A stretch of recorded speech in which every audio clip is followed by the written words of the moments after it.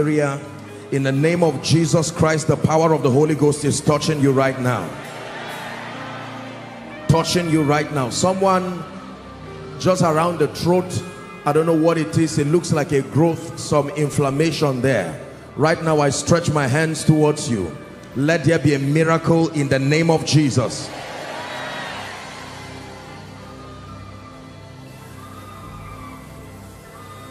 There's someone you've been throwing up, just vomiting.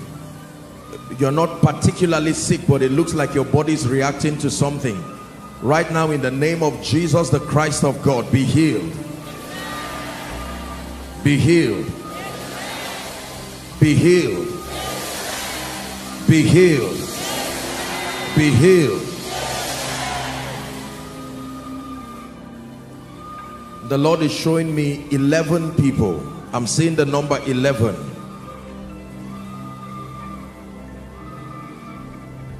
The Lord wants to take away the manifestation of the spirit of death over that family.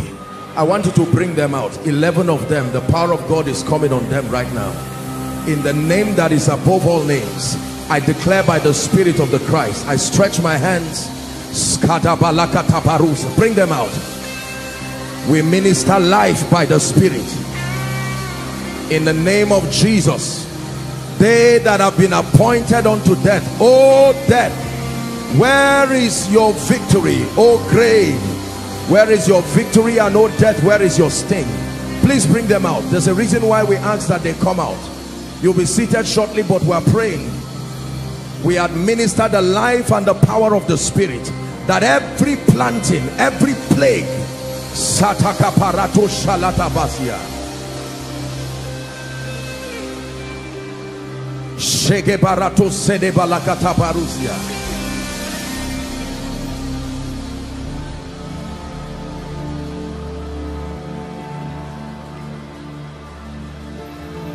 Majesty.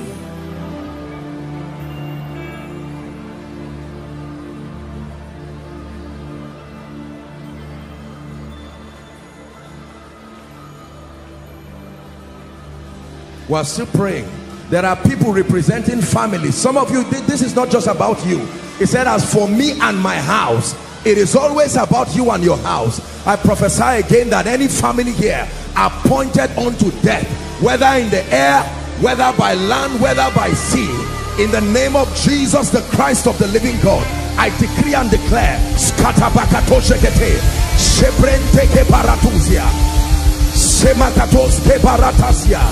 and to deliver them who through the fear of death have all their life been subject to bondage.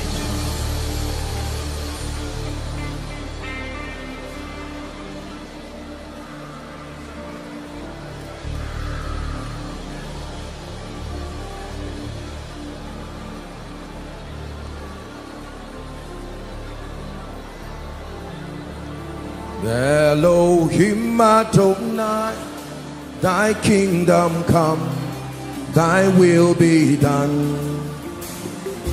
Elohim Adonai, thy kingdom come. Sing it as a prayer over my life. Elohim Adonai, Elohim Adonai,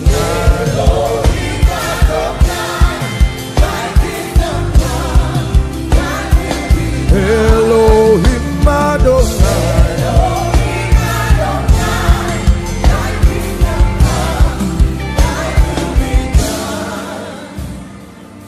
in the name of Jesus, for all of you who are out here, I declare by the Spirit of the living God that every appointment with the grave, every spirit of the grave calling you, calling your loved ones, I use these ones in front as a point of contact to everyone hearing the sound of my voice. In the name of Jesus, we shut the gates of the grave. Shout a believing amen. We shut the gates of the grave.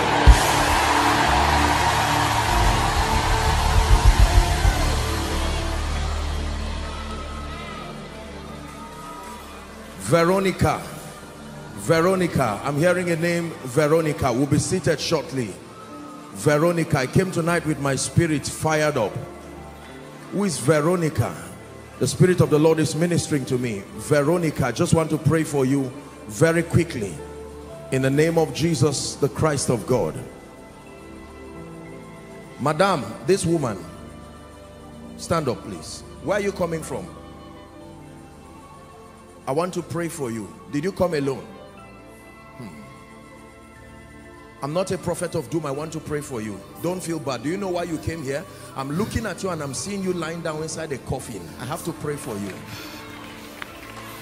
It is good to come to the house of God.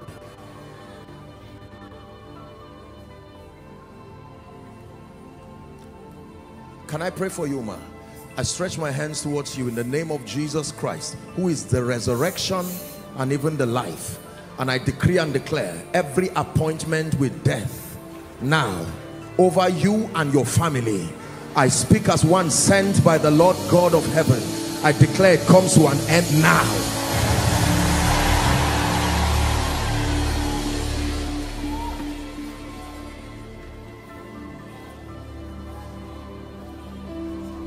What's your name? Where are you from? I'm from Benue State. Stand, let me pray for you. Now, I'm not a prophet of doom. I want to pray for you. I'm looking at a tree and I'm seeing a black band tied around a tree. What does this have to do with your destiny? We have to pray. This is not some negative prophecy. We are ministers of life. But then I'm just revealing to you to let you know that God is interested in you. I stretch my hands towards you. Mama, let me pray for her, Mama. Just a moment. In the name of Jesus, Veronica, life right now. In the name of Jesus, blotting out every handwriting the Bible declares and every ordinance that spoke against us, that he nailed it to his cross. Therefore, I declare every appointment with failure, every appointment, every negative writing over your destiny, we curse it right now in Jesus' name.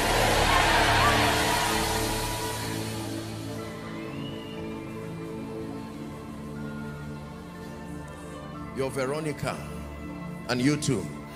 My dear, shout Jesus as loud as you can. Jesus! It's over in the name of Jesus Christ. Madam, I want to pray for you. I stretch my hands in the name of Jesus and I decree and declare cycles and patterns around your life. Cycles. I use her as a point of help her, please. I use her as a point of contact. Just hold her glasses so it's not destroyed.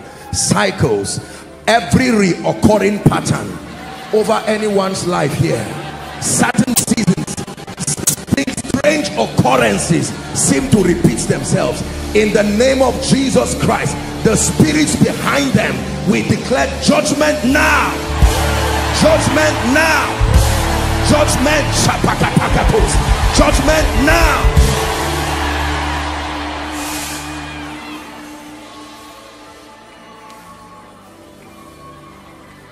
Don't be tired though. We are praying in the name of Jesus Christ. Who is Emeka? Emeka, I'm hearing a name. Emeka. I presume there may be a number of people. Emeka.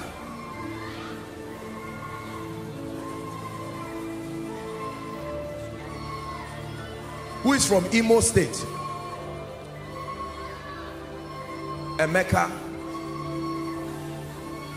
Come. Hold on, I want to pray for you. Don't worry, you all came, I'll pray for you. What do you do, my friend? I'm an actor. Nollywood actor. Nollywood actor.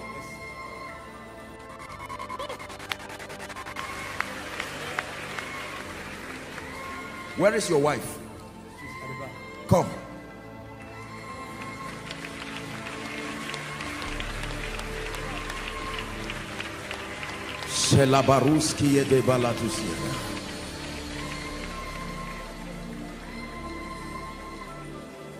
Please stand up. I will restore to you the years that the canker worm has eaten, the palmer worm has eaten. In the name of Jesus, I'm speaking to you in the open. By the power that raised Christ from the dead, by prophecy, we shift you back to honor. We shift you back to honor. We shift you back to honor. In the name of Jesus Christ, we shift you back to honor by the power of the Holy Ghost. Shame, reproach, let it be far from you. In the name of Jesus Christ. The power of God is coming on one of you here. One of these gentlemen will be seated shortly, but let me just pray. One of you, I just saw fire just coming on one of you who is standing here. In the name that is above all names, I declare, please help them.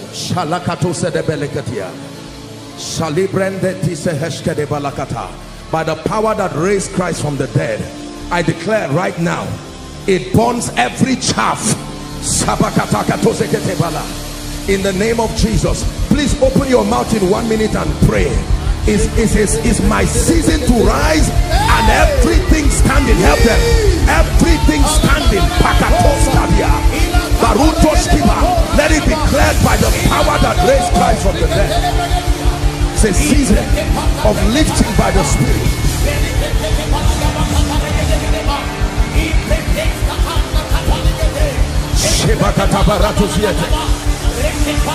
The path of the just, the Bible declares, is as a shining light that shines ever brighter unto the perfect day. Shines ever brighter unto the perfect day. Shines ever brighter. I contend for an ever brighter destiny in Christ. An ever brighter destiny. No better yesterdays. No better yesterdays.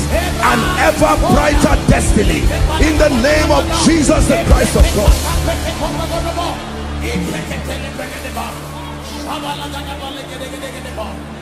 Hallelujah. May God bless you, sir. What's your name? Are you from Imo State? Where are you from? Imo State. Come. What do you do, sir? I'm a medical sales representative in a pharmaceutical company. Come again? I'm not sure I got you. I'm a sales representative in a pharma company. Okay, I want to pray for you. Have you had a dream that you will own your own firm? Yes, man of God. Huh? Yes, man of God. Was I there? It's time for that dream to come to pass. Because I'm seeing that the Lord gave you a dream that you will also own your own medical firm. I pray for you. Believe what I'm saying? In the name that is above all names, the grace that makes for establishment, may that grace be released upon you. In the name of Jesus the Christ of God.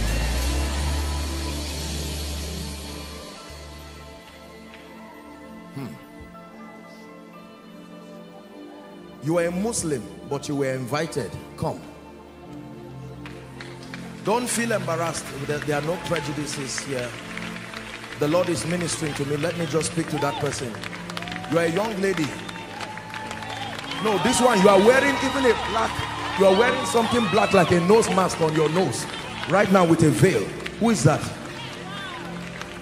Come.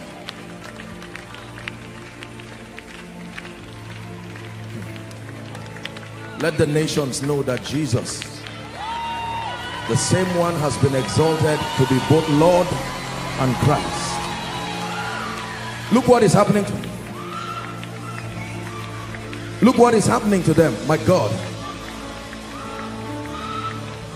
Wherefore God had so highly exalted him and given him a name, that at the mention of that name every knee will bow, of things in heaven, of things in the earth, of things under the earth. Listen to me.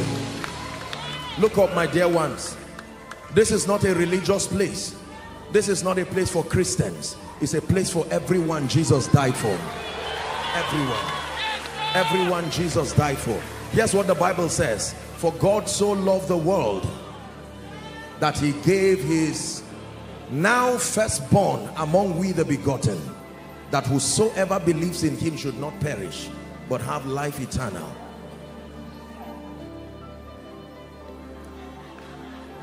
The Lord brought you here to bless you, and I want to pray for you even before you hear the word. I don't know you, but in the name of Jesus, let her come. Leave her alone. Let her come.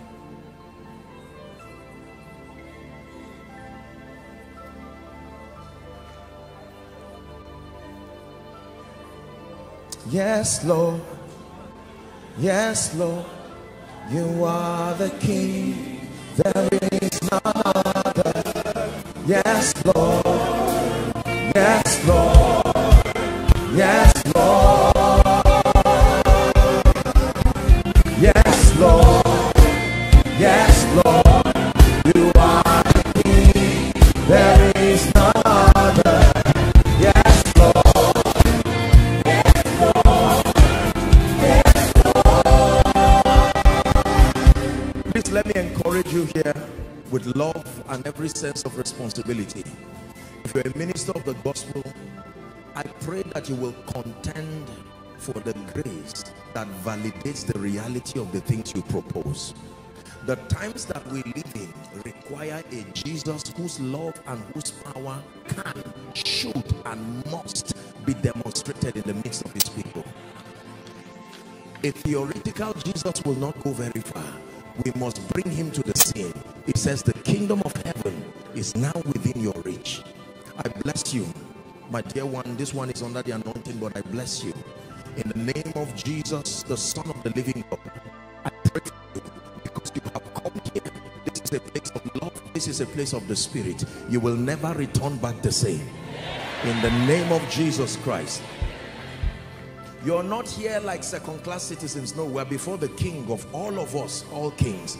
I want you to be as comfortable as you can and enjoy the presence of God with no sense of fear whatsoever, because this is also your house. I bless you in the name of Jesus Christ. Please return back to your seat, and for every one of you here, you are blessed in the name of Jesus, the Christ of God. Please return back rejoicing. Let's celebrate Jesus.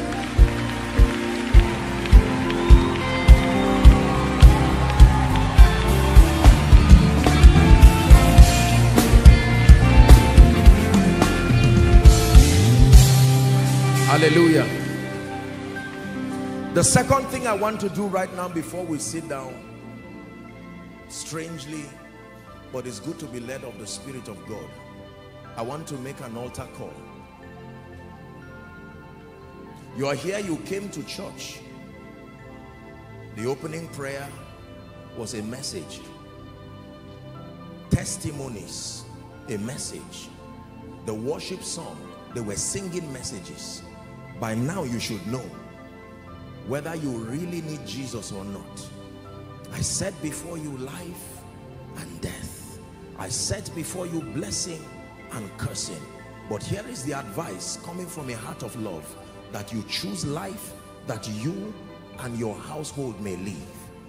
In this place right now, there are people who have never truly made a decision for Jesus. You've been at conferences, you've been at meetings, you've joined to cry, you've joined to clap, you've joined to celebrate people. Maybe they even hold cell fellowships in your house. That's not what makes your salvation. You're in the overflow, right to the basement. You're outside, and some of you are watching by way of TV, the internet, and Jesus is calling you. You have a choice to reject him. It's a choice. We don't choose consequences. We make choices, and the choices decide the consequences. But right now, I'm calling on someone who will be bold enough, strong enough to say, Apostle, I came for koinonia and I'm ready to win that war. I want to run to Jesus. As I count 1 to 5, without any sense of shame, leave your seat and run like there's fire on the mountain. 1.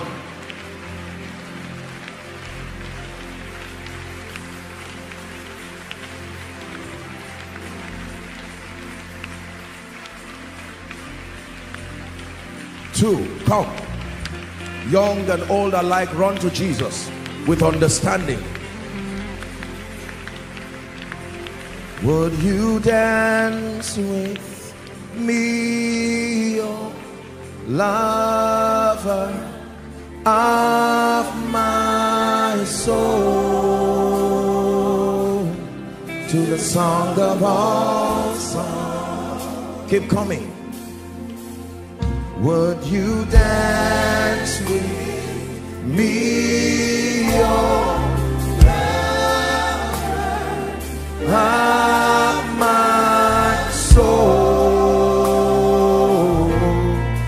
song of all songs. One more time. Let it be from the depth of your heart. Dance with me, oh lover of my soul, to the song of all songs. Whoever will come to him, the Bible declares that he will in no wise cast away. The global harvest is a responsibility that in life and in death we must commit ourselves to. Jesus is not the founder of a religion that is better than every other religion. That's an insult to him. He is life, the way he declared, the truth, and his life. Some of you are standing and you are crying. Don't be ashamed of your tears. He can always give you a new beginning, regardless what has happened or not happened around your life.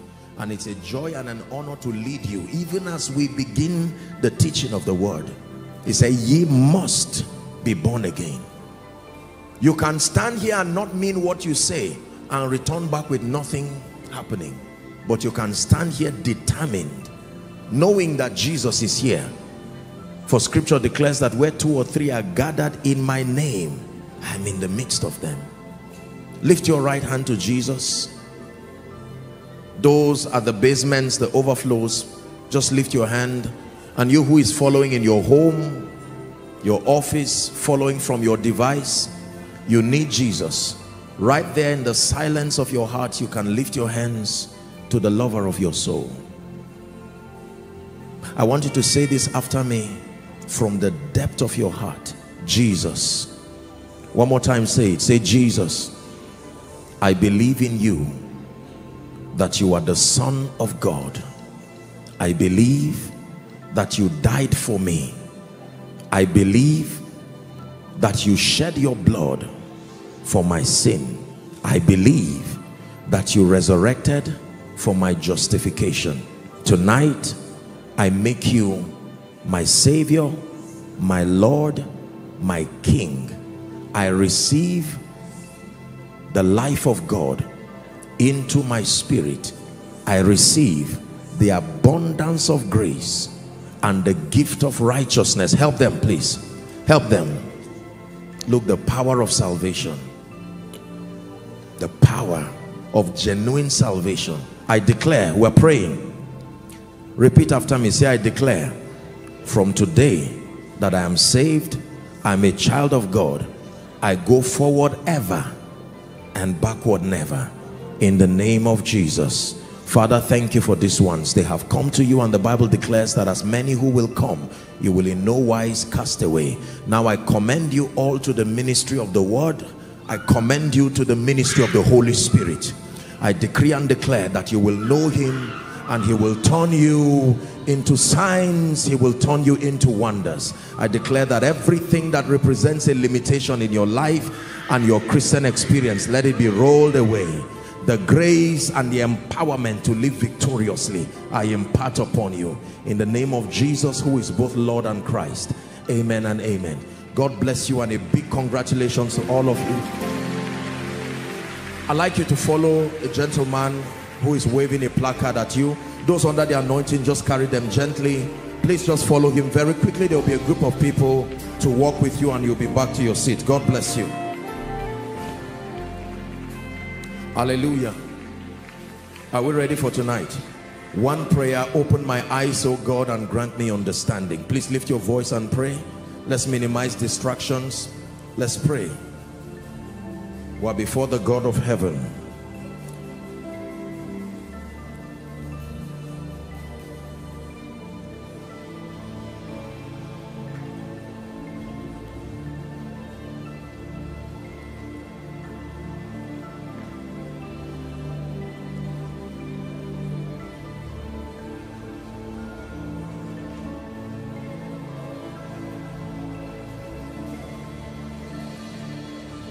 The mysteries of the kingdom.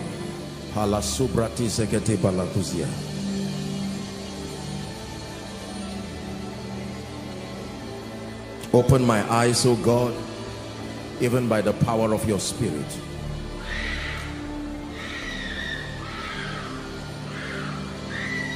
A God of patterns, and that patterns are the predefined and authorized methodologies. We do not do spiritual things anyhow. In this kingdom, there are prescribed patterns that lead to specific spiritual outcomes. There is a pattern for salvation. There is a pattern for receiving the Holy Spirit. There is a pattern for prosperity in the kingdom. There is a pattern for restoration. There is a pattern for spiritual growth. Are we together? That all the possibilities in the kingdom are governed by spiritual patterns, and that when we know these patterns and engage them with understanding, then our lives can come into the fullness of the experience of the kingdom. And the assignment of the teaching ministry is to unveil, to open us up to these dimensions. You see, let me tell you something about the teaching ministry.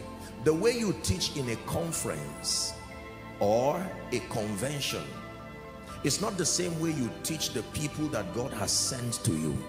When you're teaching in a conference, for instance, you're limited by time. You have a day or two, and so you are just compressing everything. But once you are building people, you must take the time to open them up to not just the awareness of those truths, but the dynamics of their operation. God's people must know how things work in the kingdom.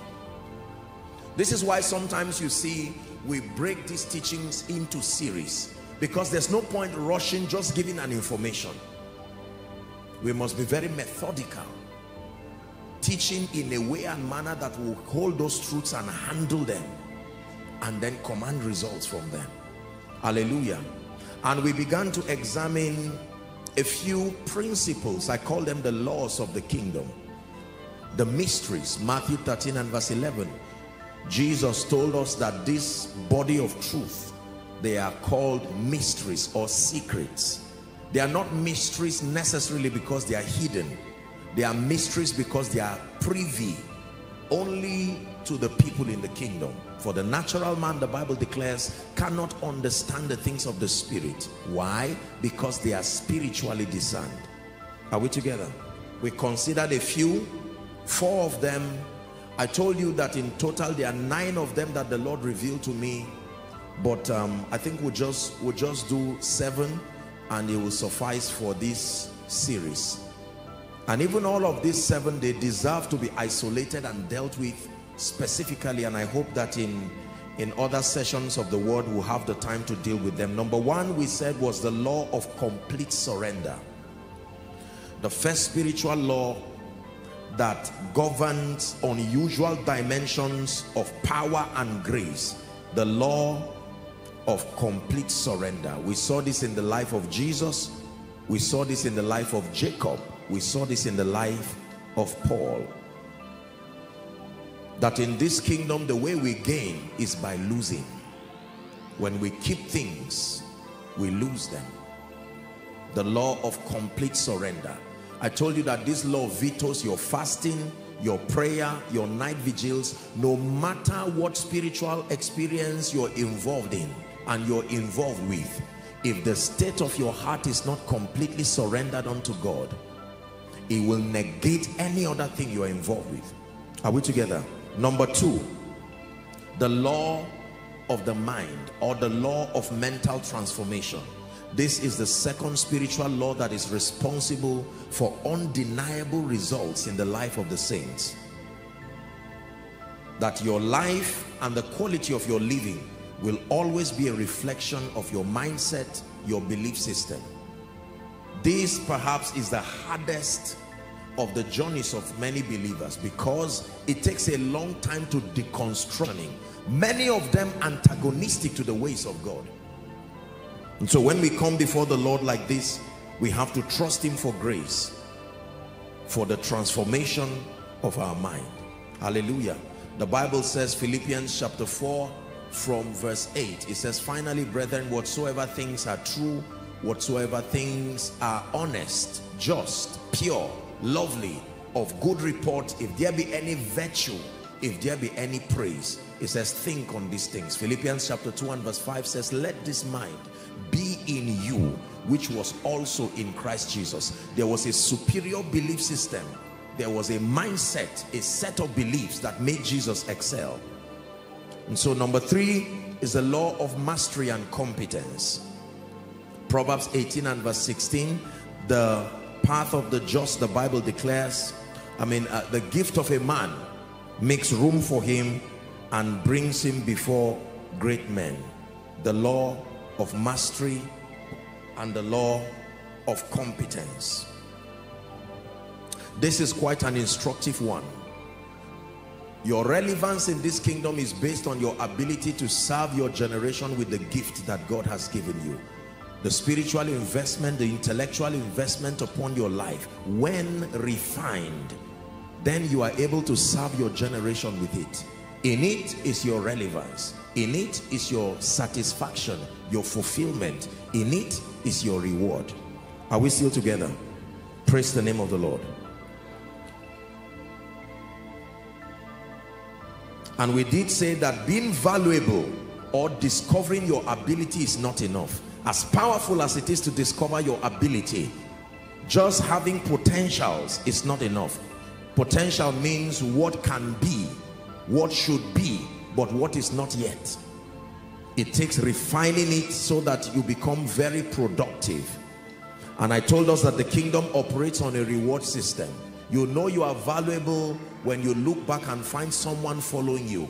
You must be desirable enough. Someone must be able to unashamedly place a demand upon your gift and upon your value. If no one is following you, you are not valuable. It's as honest and as simple as that. Praise the name of the Lord.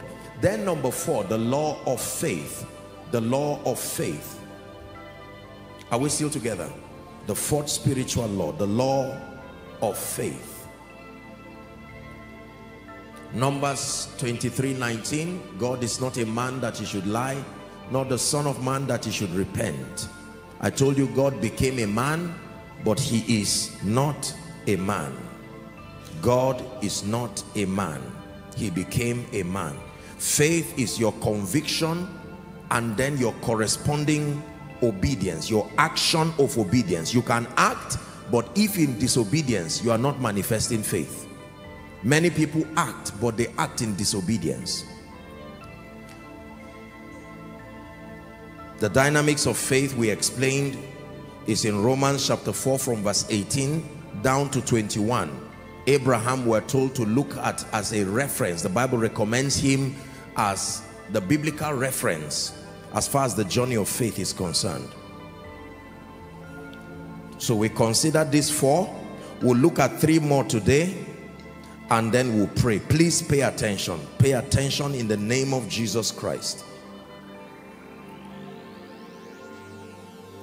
3 of these spiritual laws that are responsible for our excelling in the kingdom. By the way, let me say this.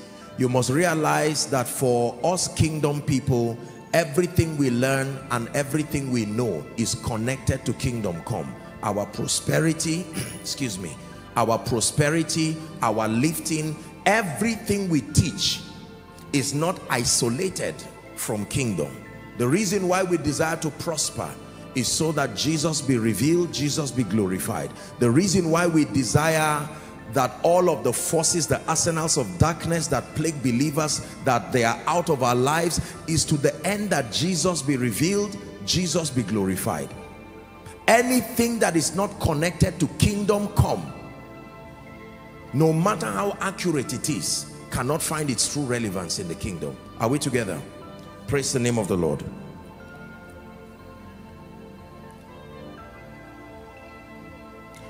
Now, in this part 3, we want to deal with 3 laws. Number 1 for this series is the law of relationships. Pay attention. Someone is about to prosper. God wants to hand you a key that will change your life forever. The law of relationships. The command be fruitful means be relational, because everything it advances increases, and multiplies on the basis of relationship. Again, everything advances, increases, and multiplies on the basis of relationships. Relationships are advantageous connections. Please write it down. Relationships are advantageous connections. Just because someone is in close proximity to you does not mean you are in a relationship. For instance, an armed robber and his victim. An armed robber is close to a victim, but they are not in a relationship. Are we together? Yes, because it's not advantageous. So relationships are advantageous connections. The easiest way to succeed in life is through relationships. People of God, this is true. Absolutely true. That the easiest way to rise, the easiest way to excel in life is through relationships. And Lot went with him. God called Abraham, he did not call Lot. The Bible records, and Lot went with him. And as a result, he began to excel. He began to do well. Very powerful. Relationships are currencies. Currencies. They can purchase things and bring them into the life of individuals. This is true. Like dollar, like naira, like pounds, like euros. Relationships are currencies. More superior currencies. They can purchase things and they can bring it into the lives of individuals. The same way you can take ₦1 million, for instance, and go and buy, say, a TV set. The same way you can take, say, 10 million, 40 million, 100 million, and you buy a very beautiful vehicle, or you buy a house. You can take relationships like money and go and buy things and return back, and your receipt will be paid for by relationships. This is very powerful. Relationships are currencies. They can purchase things into our lives. 3 scriptures very quickly. Amos chapter 3 and verse 3. We'll hurry up so that we'll do justice to the other two. Amos chapter 3 and verse 3. Can two walk together? Can two people? Can two companies? Can a couple? Can a business? Can two walk together except they be agreed? It's a question. Proverbs chapter 18 and verse 24. Very quickly, please. Apologize, I'm just hurrying up so that we can cover a bit tonight. Proverbs 18 and verse 24. Let's read together if you can see it projected. Ready? 1, 2, read. A man that hath friends must show himself friendly, and there is a friend that sticketh closer than a brother. So the Bible says that he who desires friends must first show that seed of friendliness. This immediately explains why many of us do not have friends. Immediately, more than demonic attacks and more than these other auxiliary problems, here is the diagnosis from scripture, that it could be that you have not demonstrated friendliness enough for someone to invest his life in your life. He that wants friends must first show himself friendly. Are you learning something already?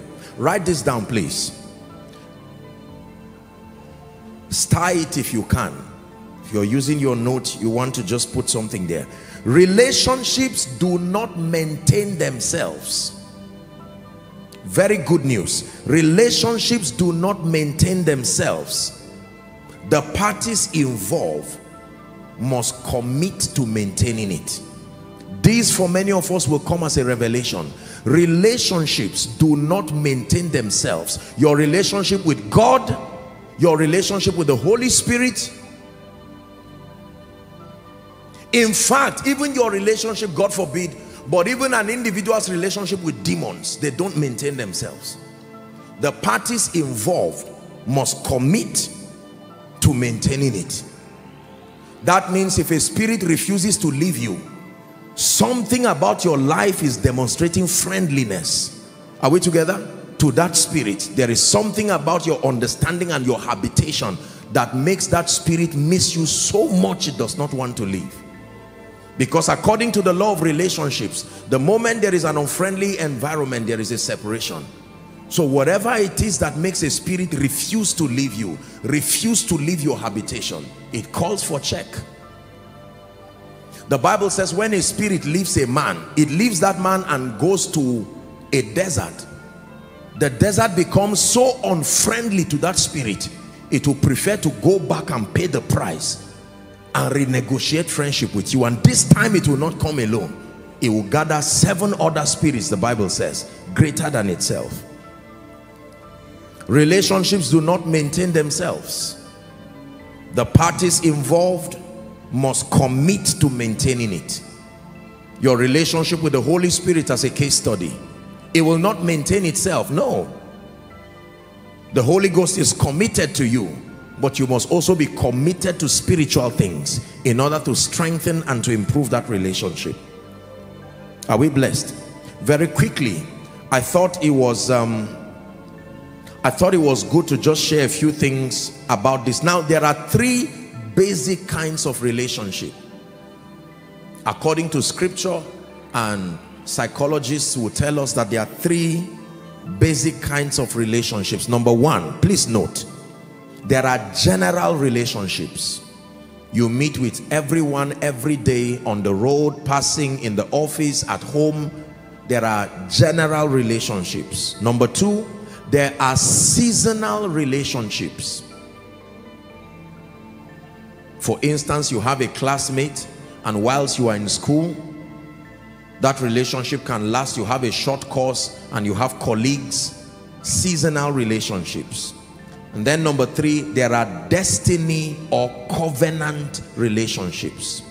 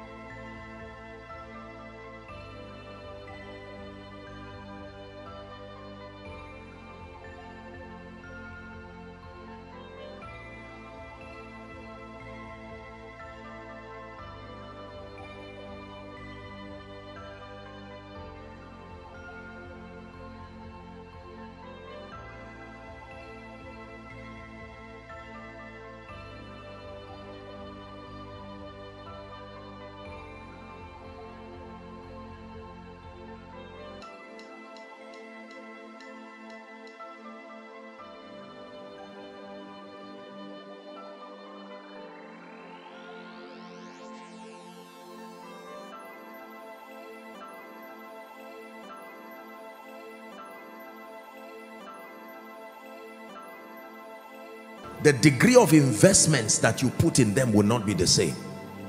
Are we together? Yes. Very quickly, I wrote here 7 keys to maintaining relationships. All relationships, but for the purpose of this teaching, maybe we would want to zoom it down to destiny relationships. Very quickly, I'll just run through them. Number 1, the first key to maintaining quality relationships is that you must be willing to be selfless. You must be willing to be selfless. Please do not trivialize what you are learning tonight. It is not basic at all. It controls profound results in the kingdom. My definition of love is the absence of self. No matter what parameter you use, the most accurate measure of love is the presence or the absence of self. The degree to which self exists is the degree to which love is absent. The degree to which love exists is the degree to which self is absent. Are we together? Jesus demonstrated perfect love because he gave everything. Perfect selflessness equals perfect love. Partial selflessness equals partial love. Are we blessed?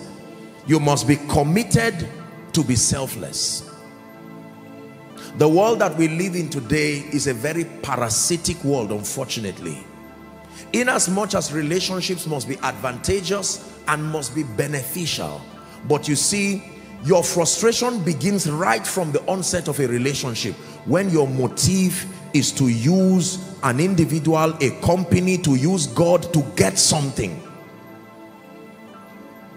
Are we together now? There are business people, there are men and women of God, there are even family people. All they are concerned about is they first discern, what can I get from you? For as long as there is something to get, I'm available. But the day I cannot get anything from your company or your ministry, that's it. No. You want quality relationships? The first key to maintaining relationships is a willingness to be selfless. Being selfless does not mean you are foolish. You will not be cheated. No.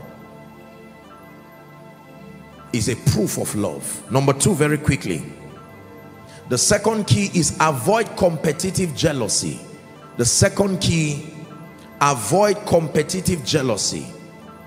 Proverbs 14 and verse 30, Proverbs 27 and verse 4. Just write it down for reference. We'll deal with it hopefully when we're dealing with it says, a sound heart is the life of the flesh, but envy the rottenness of the bones. Envy has an effect that affects you eventually medically. Avoid competitive jealousy. This is why they are called covenants. Now let me tell you something. There are three levels of perceiving things. The highest is discernment, followed by reason, then emotions.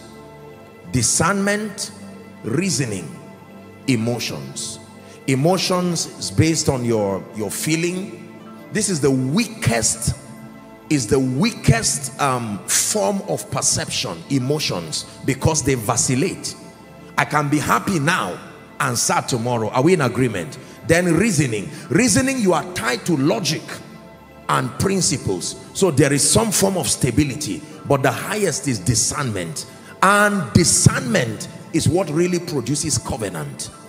Covenant is the strongest dimension of relationship because it is bound by an oath that is non-emotional.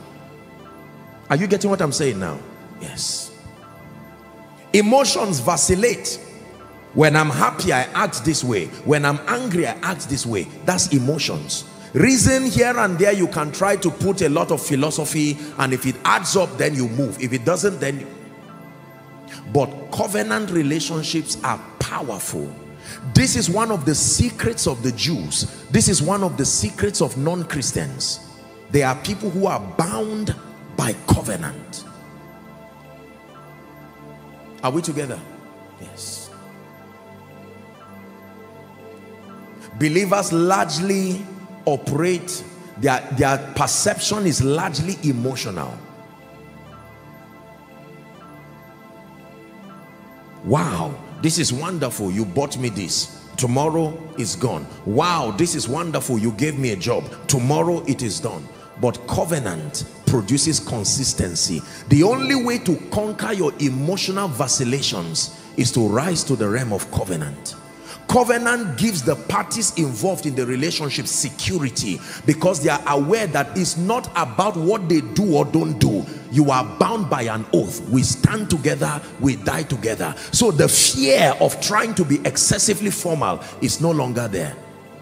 Jewish relationships till date operate by covenants. Are we blessed? So avoid competitive jealousy, and the cure is covenant. You bind yourself to rejoice at the rising and the well-being of everyone, whether it's a company, whether it's a business. You are a man of God, you are in a covenant relationship with another man of God. You bind yourself with a covenant that I will fight any trace of jealousy whatsoever. I commit myself to celebrating everyone around me who rises. Are we blessed? Avoid competitive jealousy. Jealousy has nothing to do with being good or bad. It's the side effect of being human. You have to understand. Jealousy is the natural consequence of someone who gets ahead of you and is excelling. Generally, the temptation is that there will be something in you that tries to make you feel lazy, make you feel like you are not making progress. Are we together? So it is a natural response, but you can fight it with revelation. As mighty as God is, he did not wait for us to be great before he gave us his life. He took the risk. Right from a sinner, you are a benefactor of divine life immediately. What level of self-confidence? Are we blessed? Avoid competitive jealousy. Number 3, avoid backbiting and evil speaking. These are basic things, but just to let us know. Evil speaking, evil speaking, evil speaking. Titus chapter 3 and verse 2, just write for reference. Proverbs chapter 6 from verse 16 to 19.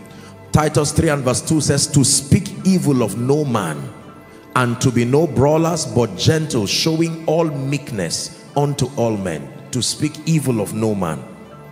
Number 4, very quickly, avoid offense. This is a very serious one. You want to maintain destiny relationships, avoid offense.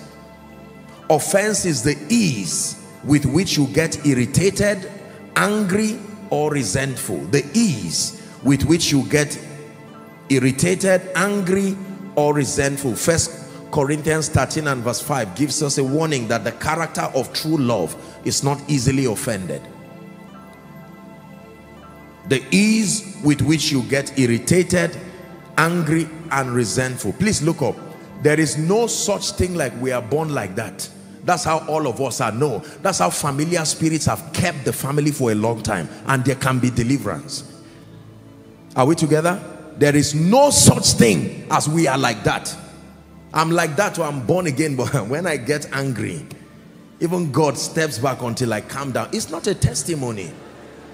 Yes, we can start the way we are. Listen carefully. We can start the way we are, but we must trust God to grow into a level of maturity through knowledge, through understanding. Are we blessed? Avoid offense. Say, in the name of Jesus, I avoid offense.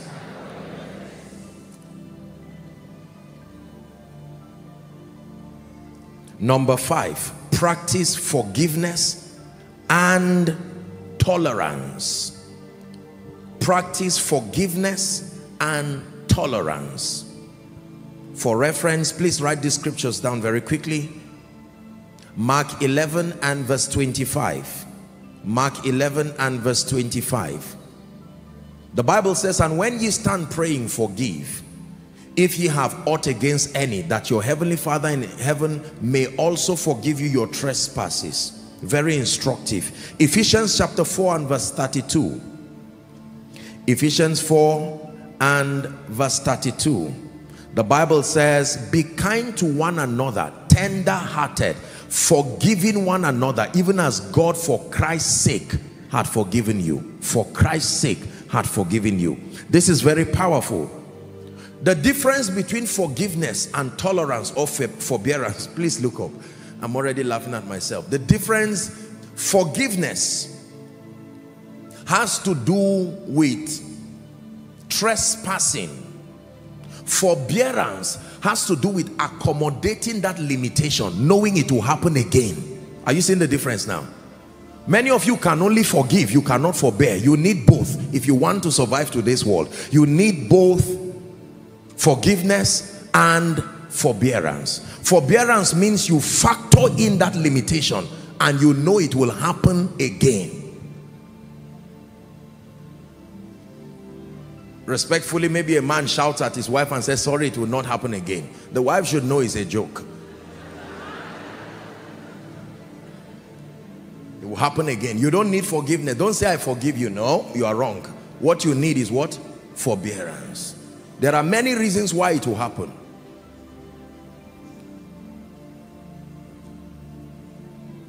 Forbearance and forgiveness. If you only know how to forgive, you will be in trouble. Because you will be tied to a fellow staff who will annoy you every day. Can I tell you this? The moment you wake up in the morning, just know that this day that the Lord has made is full of many things, and you have to prepare your heart in advance. Just when you're driving to the office, someone comes and just tries to meander in a way that almost hits you and then insults you still. Do you need forgiveness? No. Don't say I forgive you. Just when you are done with that one, someone else will come. You need forbearance. You factor it that human beings are at different levels. They have chosen to make themselves so. And since I'm coexisting with them, I factor it in my heart that this no longer surprises me. Say amen.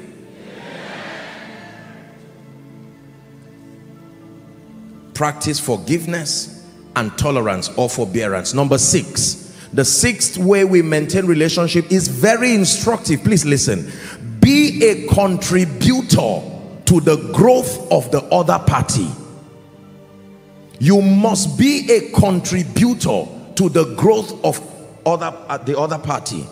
In as much as we started by speaking about being selfless, selflessness cannot be one-sided. It is both ways. Are we together?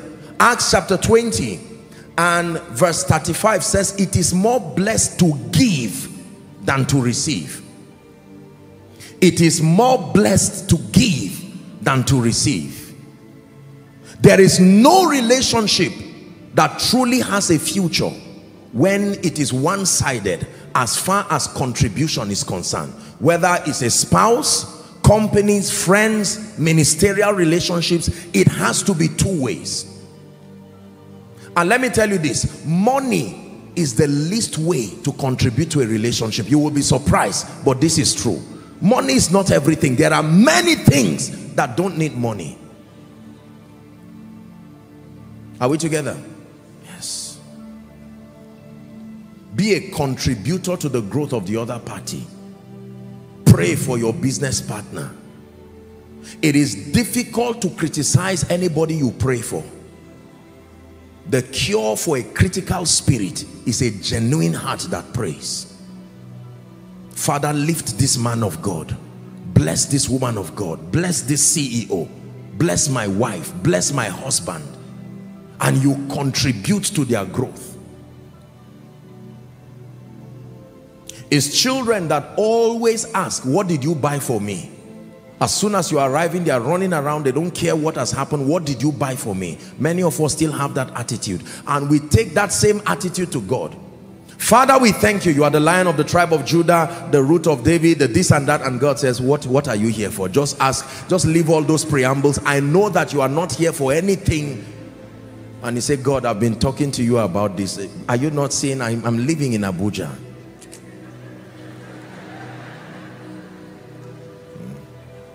Are we blessed? Think how beautiful a relationship is when the parties involved are aware that they become eternally committed to contributing to the growth and the well-being of one another. That's how it works. You're a business partner with 5 other people. You've never done anything good. You've not suggested anything right. You've not even brought a man of God to pray for the business. Look at Jonah. You see that kind of relationship? Jonah was in the boat. What happened? He was sleeping while the people were dying. They were throwing their things. He would have just gotten up to say, listen, let me save you this loss. I am the reason. He kept quiet until they casted lots and they found him. Jonah, why did you allow people have to lose so much?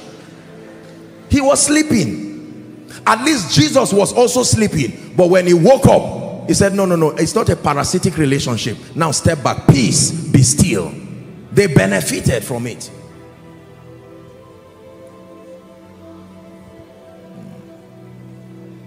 Are we together? I don't want us to joke so much. There are many serious things to say, so I'm not going to give any examples.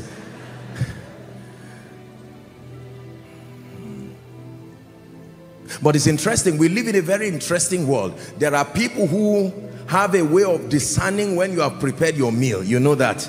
And here they come. Glory be to God. Calvary greetings. Peace be unto this house. And so on and so forth.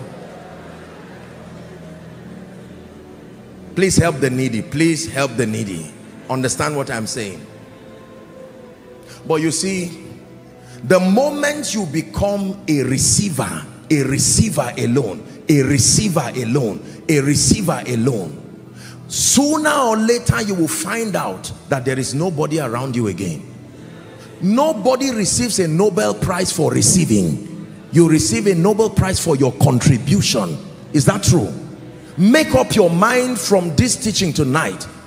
Look for all the people who have significantly blessed you. You must find something in their life that you can do. You can pray for them. Everybody has a need. Everybody has a desire. It does not have to be monetary. Someone has been paying your school fees for 3 years, 4 years.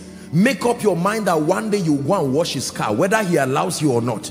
Carry the bucket in advance and say, sir, I know that you don't have a need. I love David. You see why David is a man after God's heart.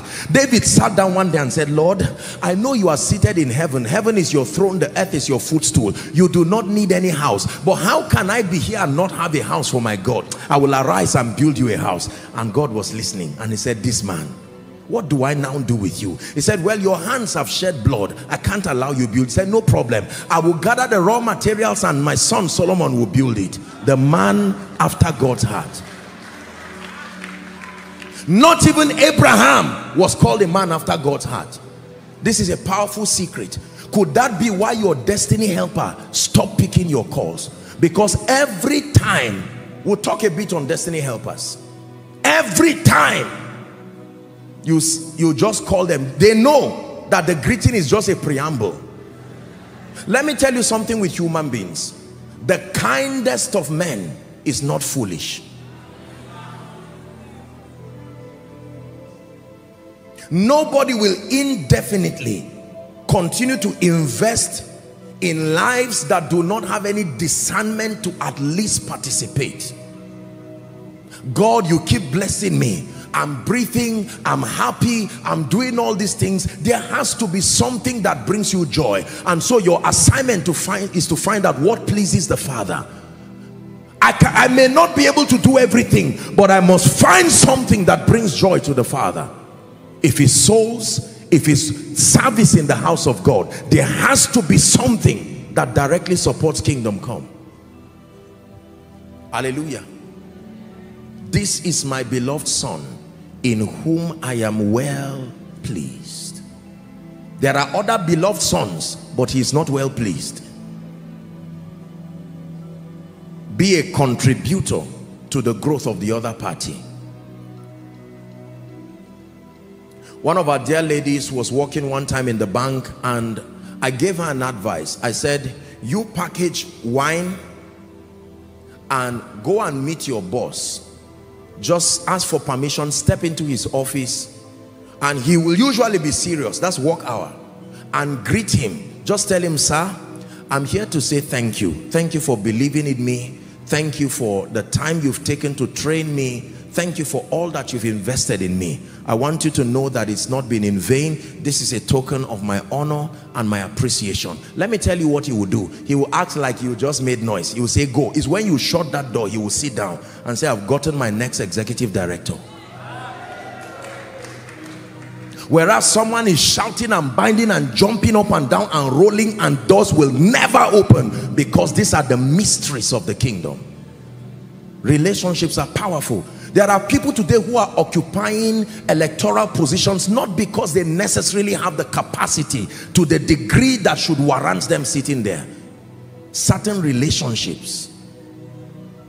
I remember you did something for me in 1991.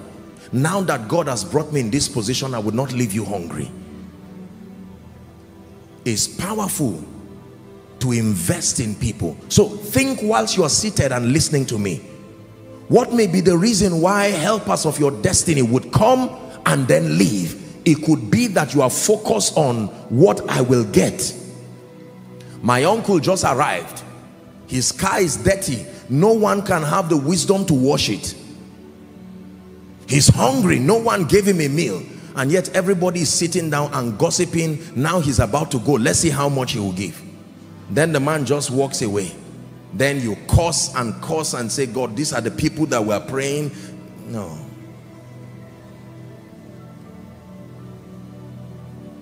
And I will not be silent. I will always. You are contributing to his joy.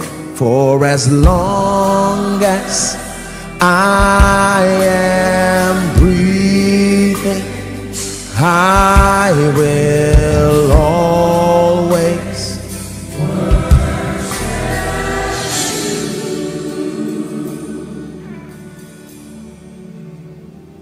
So you practice this, use it for any relationship, and watch how things begin to change, how their perception begins to change towards you. Are we learning?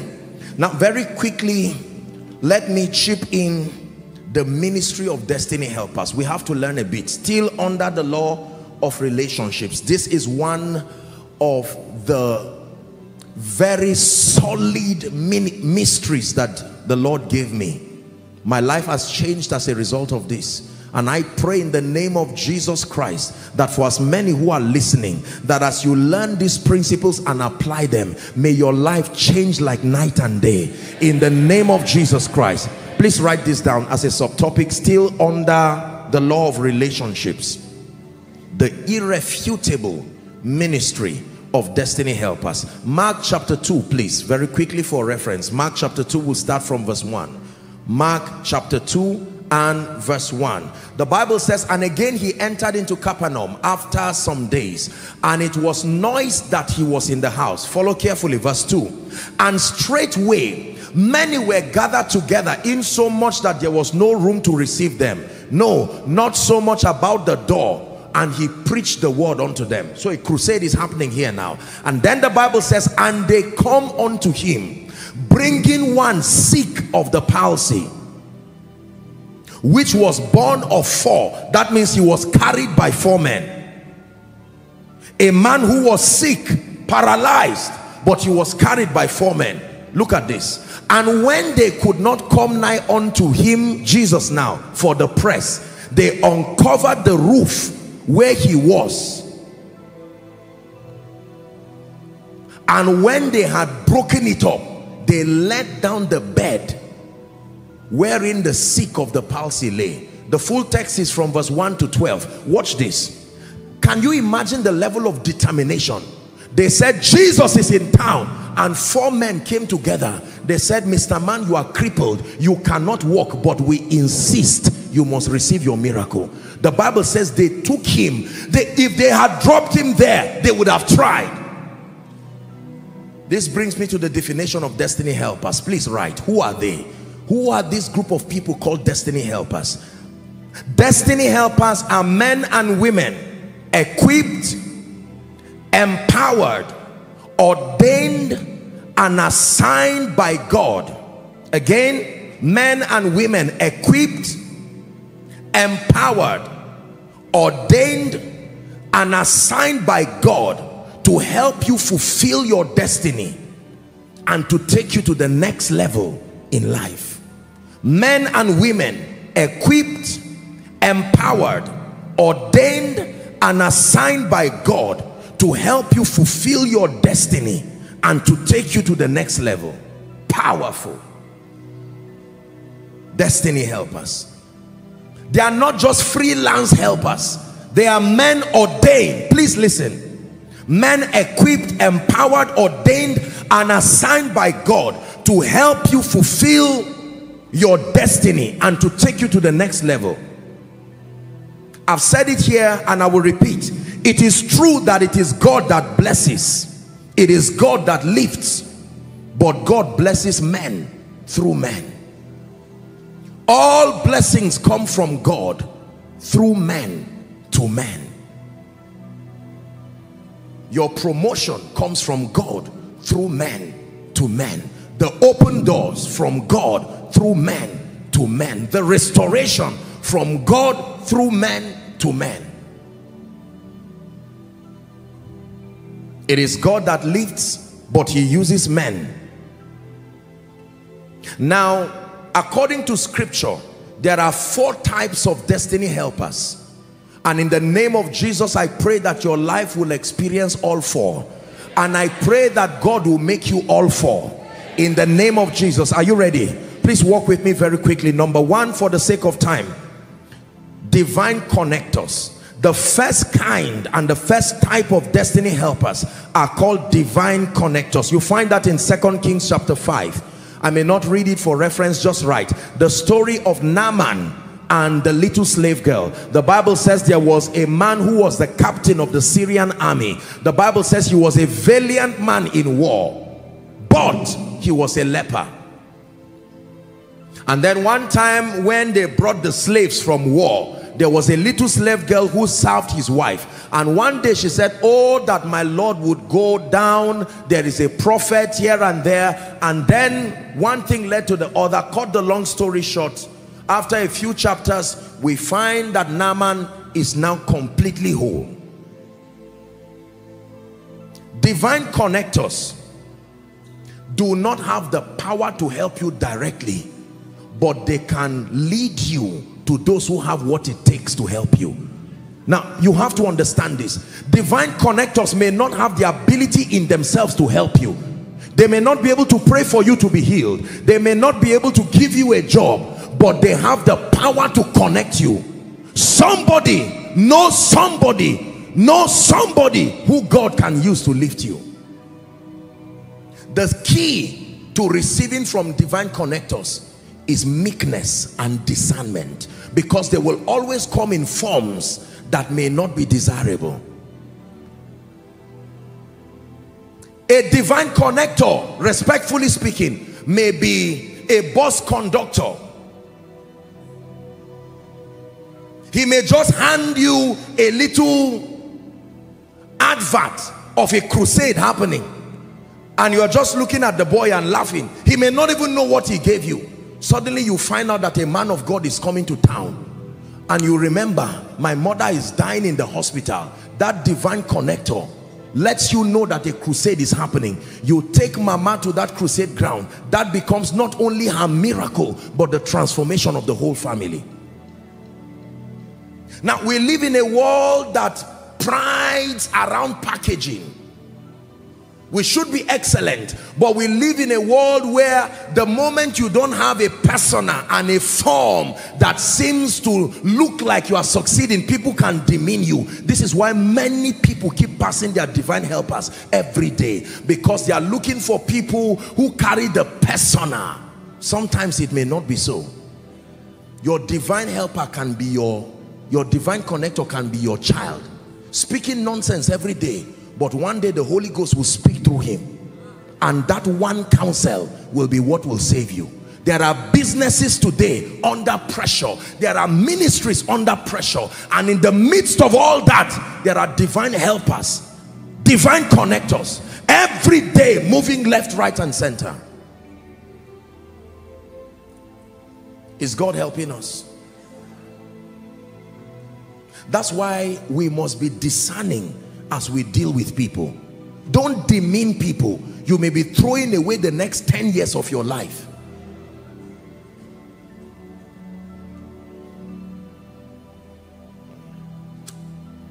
Four men came and held that man and said, you must see Jesus. Do you know that some of the greatest evangelists, pastors around the globe, some of the people who got them born again are still alive, but nobody knows about them? But if they did not save those people or lead those people to a place where God would touch them, we would not hear of them today. Please discern divine connectors. That every day of your life, I assure you, there's someone God is bringing to your life, to your office. Now, I know this is a very sensitive discussion, because we live in evil times. There are some of you who have tried to reach out to evil people and paid the price as a result. They would come and carry a form of meekness, and some of them are terrorists, some of them are evil people. May God separate them from your life in Jesus' name. Many armed robbers have come like beggars. They came and pleaded and said, please, you give me food to eat, while you just want to help them. So we need sensitivity. That's why I said you need discernment. But I tell you this, divine connectors are real. Somebody knows somebody who knows somebody who has what you are praying for. The answer to your prayer has left heaven is with men.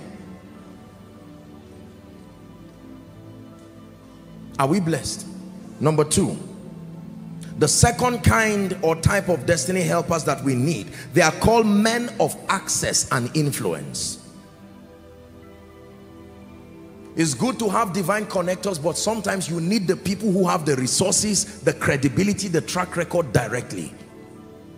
Men of access and influence. Who are they? These are men who, through the sacrifice, their sacrifice and their diligence, they have become captains of industry. They have become gatekeepers to realms. They have the credibility, they have the endorsement, they have the goodwill of people. Let me tell you this. In this kingdom, one of the ways that God favors us and advances us is through the endorsement, the good speaking of credible people. There are times that you have the grace, you have the certificate, you can take the contract, but you do not have what it takes to stand at the gate. Yet, you will need someone who is already at the gate to speak for you. Joseph could interpret dreams, but he needed someone who could stand and speak for him. In this case, you need men and women who have paid the price. Can I tell you this? It is the absence of this in our lives. That's why many gifted people remain grounded. Are we together? There are many powerful worshipers in this nation. There are many powerful men of God in this nation. There are many powerful potential CEOs. But the gatekeepers have not seen you enough to extend the right hand of fellowship. Please hear what I'm saying. One man of influence can use his influence and credibility, just sign behind his card, please help this man, signed so and so. That's it. And while you are there speaking English, they tell you, please go away. I'm helping you not because of what you are saying. This man helped me so time.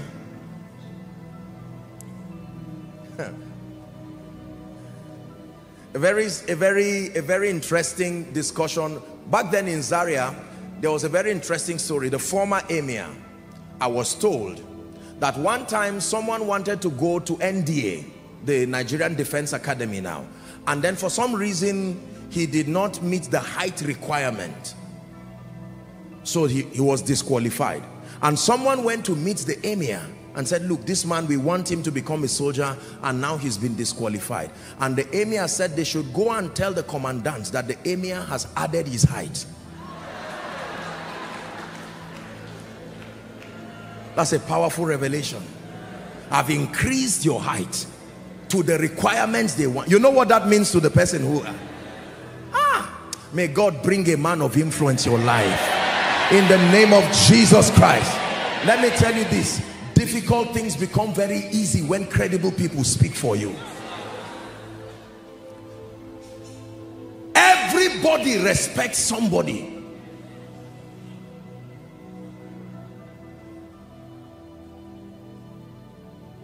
Help this person. That's it. Oh, my daughter has been looking for a job. My son has been looking for a job. Really, why didn't you tell me? Okay, you come. That's it. Please do not undermine the power of people's credibility and track record. There are people who have spent years establishing their track record around industries, around businesses, even in ministry. One genuine endorsement from a credible person can end hardship completely from your life. Are we blessed? Men of access and influence. Number three, The third kind of destiny helpers, still discussing the law of relationships, they are called gifted people.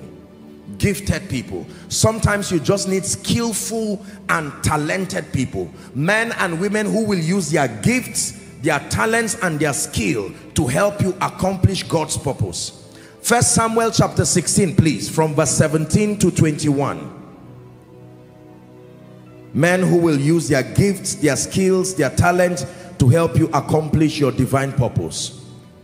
We're reading to verse 21. Now look at this, please. The Bible says, and Saul said unto his servants, provide me now a man that can play well. Some versions say can play skillfully, and bring him to me. 18. Then answered one of the servants and said, behold, I have seen a son of Jesse the Bethlehemite, that is cunning in playing, and a mighty valiant man, and a man of war, and prudent in matters, and a comely person. What a description. And the Bible says, and the Lord is with him. 19. Wherefore Saul sent messengers unto Jesse and said, send me David thy son, which is with the sheep. 20. And Jesse took the ass laden with bread and a bottle of wine and a kid, and sent them by David his son unto Saul. Last verse. And David came to Saul and stood before him, and he loved him greatly, and he became his armor bearer. The lifting power of skill. Before you pray that God will bring great people to you, please do well to work on yourself, so that shame and reproach will be far from you, so that when you step into the corridors of greatness, you will not be sent back in shame. Praying that God will bring great people to you without refining your gifts will only recycle pain and recycle unpleasant seasons in your life. Are we together? Sharpen your gifts. Sharpen your skill. Now you can pray. Father, I've done my homework. I've taken advantage of your grace. I've engaged myself meaningfully. Now let the helpers come. When they come and place a demand, you're trusting God for a contract, for instance, millions, billions. Do your work well, so that the day they call you, they will call you and say, prove yourself. And in 10 minutes, they say, you are the one we're looking for. Come. Can I tell you this? Excellence and competence is a language. There are people who can speak it, and there are people who understand it. Many of us are mediocre in many ways. I say this with every sense of responsibility. The goal is to challenge us. In Africa, especially we, the generation of young people, God is helping us. We have zeal, but the ability to stay and become skillful. There are great companies today having turnovers in billions of dollars, and some of them do not have up to 20 staff. They don't have a staff strength of up to 20, but one of their staff can be equal to 100 others. Skillful and gifted people. I'm telling you, it's one of the blessings that God has given in this ministry, the gift of gifted people. The kinds of minds, the levels of intelligence, intellectual infrastructure that is in this ministry is amazing. It's easy to credit every result to me, but you will be surprised to know that my work is largely oversight. There are intelligent people that God has blessed me with. You are a CEO, you are a leader of all sorts. Please go to God and cry, send me genuine people. Send me gifted people. One gifted person can take your company to heights unimagined. One gifted person can take your church, your ministry to heights unimagined. Are we together? Gifted people, skilled people. Number 4, very quickly. The last kind or type of destiny helpers we need, they are called burden bearers. Burden bearers. These are trusted and faithful people who will stay with you through storms, will stay with you through challenges until your glory is revealed. There are times in your life where you need men and women who stay. They stay through the rain, they stay through the storms, they pray with you, they fast with you. Many companies today who have raised people, blessed people. The moment the companies go through any kind of unpleasant season, everybody just runs away and leaves them. Let me tell you this: woe betides a man who looks left and right in your days and your times of storm and will not find at least one person standing by you. The world is full of sycophants, but there are genuine people. There are genuine people who love you sincerely. My first prayer is, may you be one of such. And then may you receive the ministry of such. Don't just pray for burden bearers until you are prepared to be one. Burden bearers are not looking for your crown. They are looking for the cross. Where is the cross you cannot carry? So let's take it together. Burden bearers are not those who stand with you. They are those who die with you. When Jesus was hanging on that cross, ladies and gentlemen, this 33-year-old gentleman who had turned the world upside down, where were the 5,000 aside men and children who ate his bread and his fish? Where was the woman with the issue of blood? Jesus is on his way to Golgotha, and not one of them was there to say, Jesus, if they are killing you, they should kill me. Only John and his mother.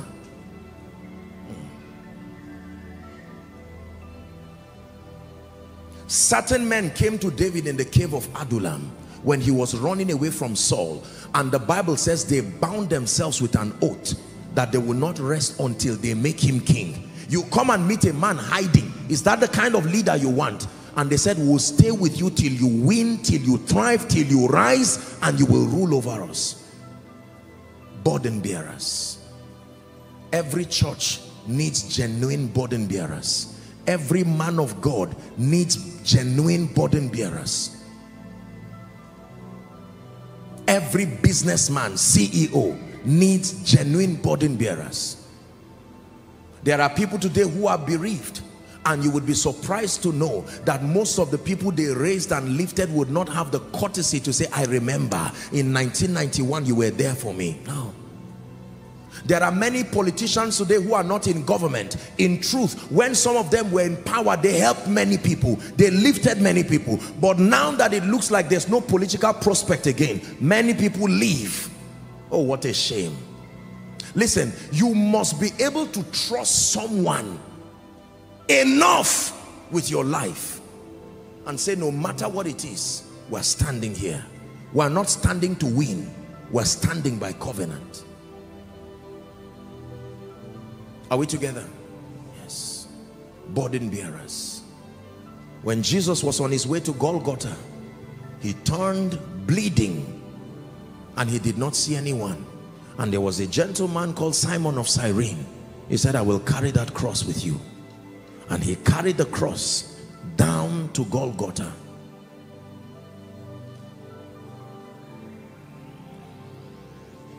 It's my prayer that you will find someone in your life who can call you and say, now that your dad is gone, now that your mom is gone, how have you been faring?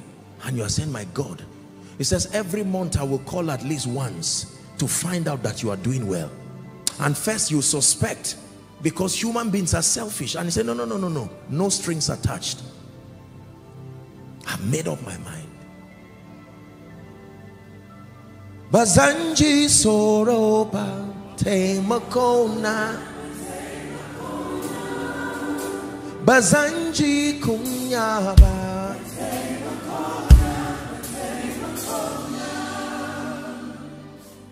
Listen, some of you, whilst you are seated here listening to me, especially some of you that God has helped to be senior executives or you are leaders in some sort, what I'm saying now is getting to you because I'm bringing memories. You are now remembering. It is true. The company folded up and everybody went away. Things began to happen. Your health began to deteriorate. And all the people who would come, oh, you are King of Kings, you are Lord of Lords. But I can tell you one thing. I have learned this by experience. I have learned this through mentorship. And I have learned this through scripture. There are real burden bearers. You don't generalize and think everyone is a sycophant, everyone is fake. There are people who will cry with you. There are people who will pray with you. You will say, go, and they say, to where? An example of such people was Ruth to Naomi. Your God will be my God. Your people will be my people. As a result, she married Boaz. Are we blessed tonight? Divine connectors, connecting you to those who can help you. Men of influence and access, using their credibility to endorse you. Gifted people, making things happen within your organization, your ministry, your life. Helping kingdom come happen for you. And then burden bearers. Those ones may not move you forward, but they stop you from going back. While others are standing in front of you clapping for you, they are the ones who pray for you when you do not know. They pray, they fast for you when you are not seeing them. Some of them do not even know you, but they stand to pray. Are you okay?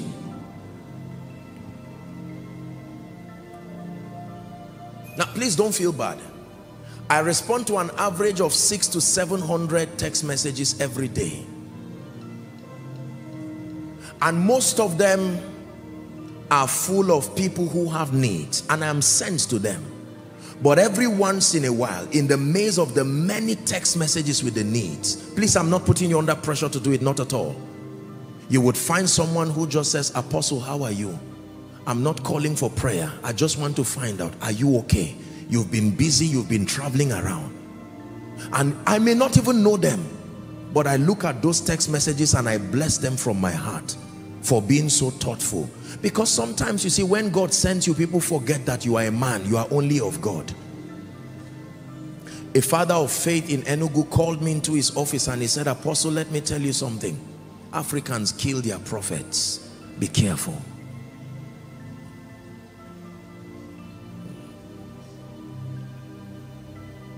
There are many of you who are insulting your parents, insulting your loved ones, insulting your CEO.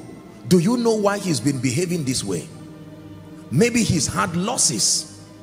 Maybe he's lost his loved ones. Maybe his marriage is tearing apart. People may not tell you what they are going through, but you must give room and give allowance.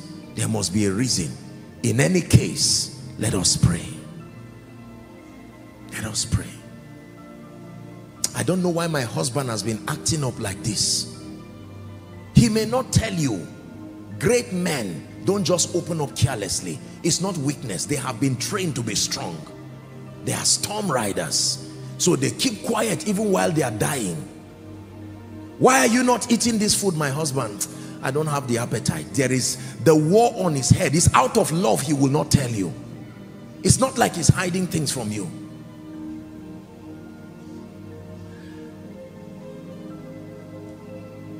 And then you go and pray and say, Lord, I don't know what may be happening to my husband. But when I came into his life, I did not just come as a wife. I also came as a priest. Now I remove that regalia of wifehood. I put my robe as a priest. Lord, protect this man. Lord, bless him. I may not know what may be happening. And battles, victories, victories upon victories. Hallelujah. Joseph was a burden bearer before an interpreter of dreams. He looked at the countenance of people in the prison. He would have said, young people, we are here for a long time. You better smile. But he looked at them. He said, no, something is wrong with your countenance. Even though I am a prisoner, I am concerned. What may be the problem? Then they said their dreams. Bazanji Soropa Temakona Bazanji Kunyaba.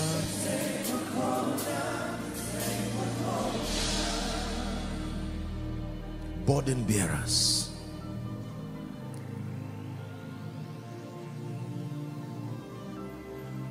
It's been 7 years and you do not have a child, and everyone is saying you must confess. How you got married, we must get to know now. and someone comes to you and says, I don't want to know what the doctor said. I will hold your hand and we will die here until we see the promises of God come. And whilst you are sleeping, a scripture comes. They send you a scripture by text. He keeps them in perfect peace, and that's just the scripture you need. Listen to me. Don't just pray that God will send them. Be the them first. Lord, make me a burden bearer. There has to be somebody in your life that you are able to stand with and say, I'm standing with you. A great politician in this nation lost election. When he lost election, more than 90% of all his calls and relationships vanished within hours, including people who were praising him 24 hours before. All gone. It's painful to look around and not find, where are they? Where are those who ate your bread? Where are those who said you are king over us? There are parents today who are in pain because they look at their children and they find out that in old age, haven't spent time, spent resources raising them. In old age, unable to move, bound to a wheelchair, these children push them around. And mama looks and says, do you know what I went through to give birth to you? And they speak all kinds of English and push them away. The blessing of one who is in pain is a real blessing because he has nothing to protect. Let me give you an advice.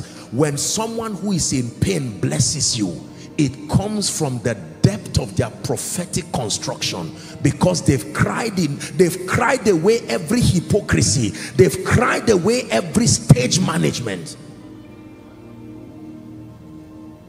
I've had the honor and the privilege to cry with a few people, and it was such a blessing that God granted me grace to be there for them. Relationships. You cry with someone today, tomorrow God lifts that person and he looks at you and says, I remember, are you not so and so? Thank you for standing by me.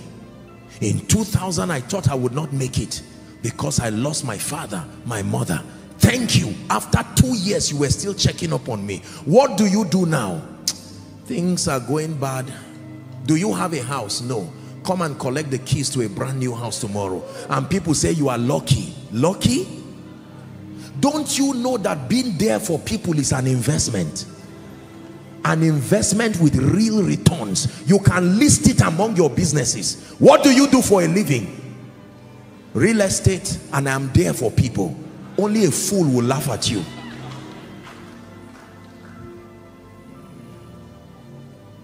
A man will pay his staff 100,000, 200,000 per month, but he will give a burden bearer his heart. Take, not money. Now you know what happens when you stand in for the gospel. You understand what he was saying. Who will go for us? And Isaiah says, Lord, I'm here. I don't know what will happen on the way while I go. I may die on the way, but I'm here for you. You see why there is the Matthias crown.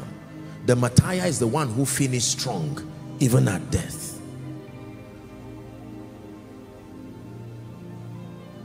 Are we blessed? The law of relationships. So when you are praying and say, Lord, send me helpers of destiny, you know what you are praying now. Send me divine connectors. Send me men of influence. Send me gifted people. But in all your sending, oh God, also send me burden bearers. Send me burden bearers.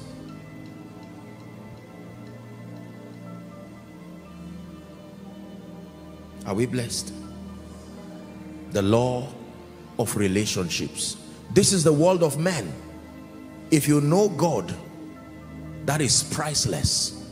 But you must know men. The system by which spiritual things are translated into your results here and now.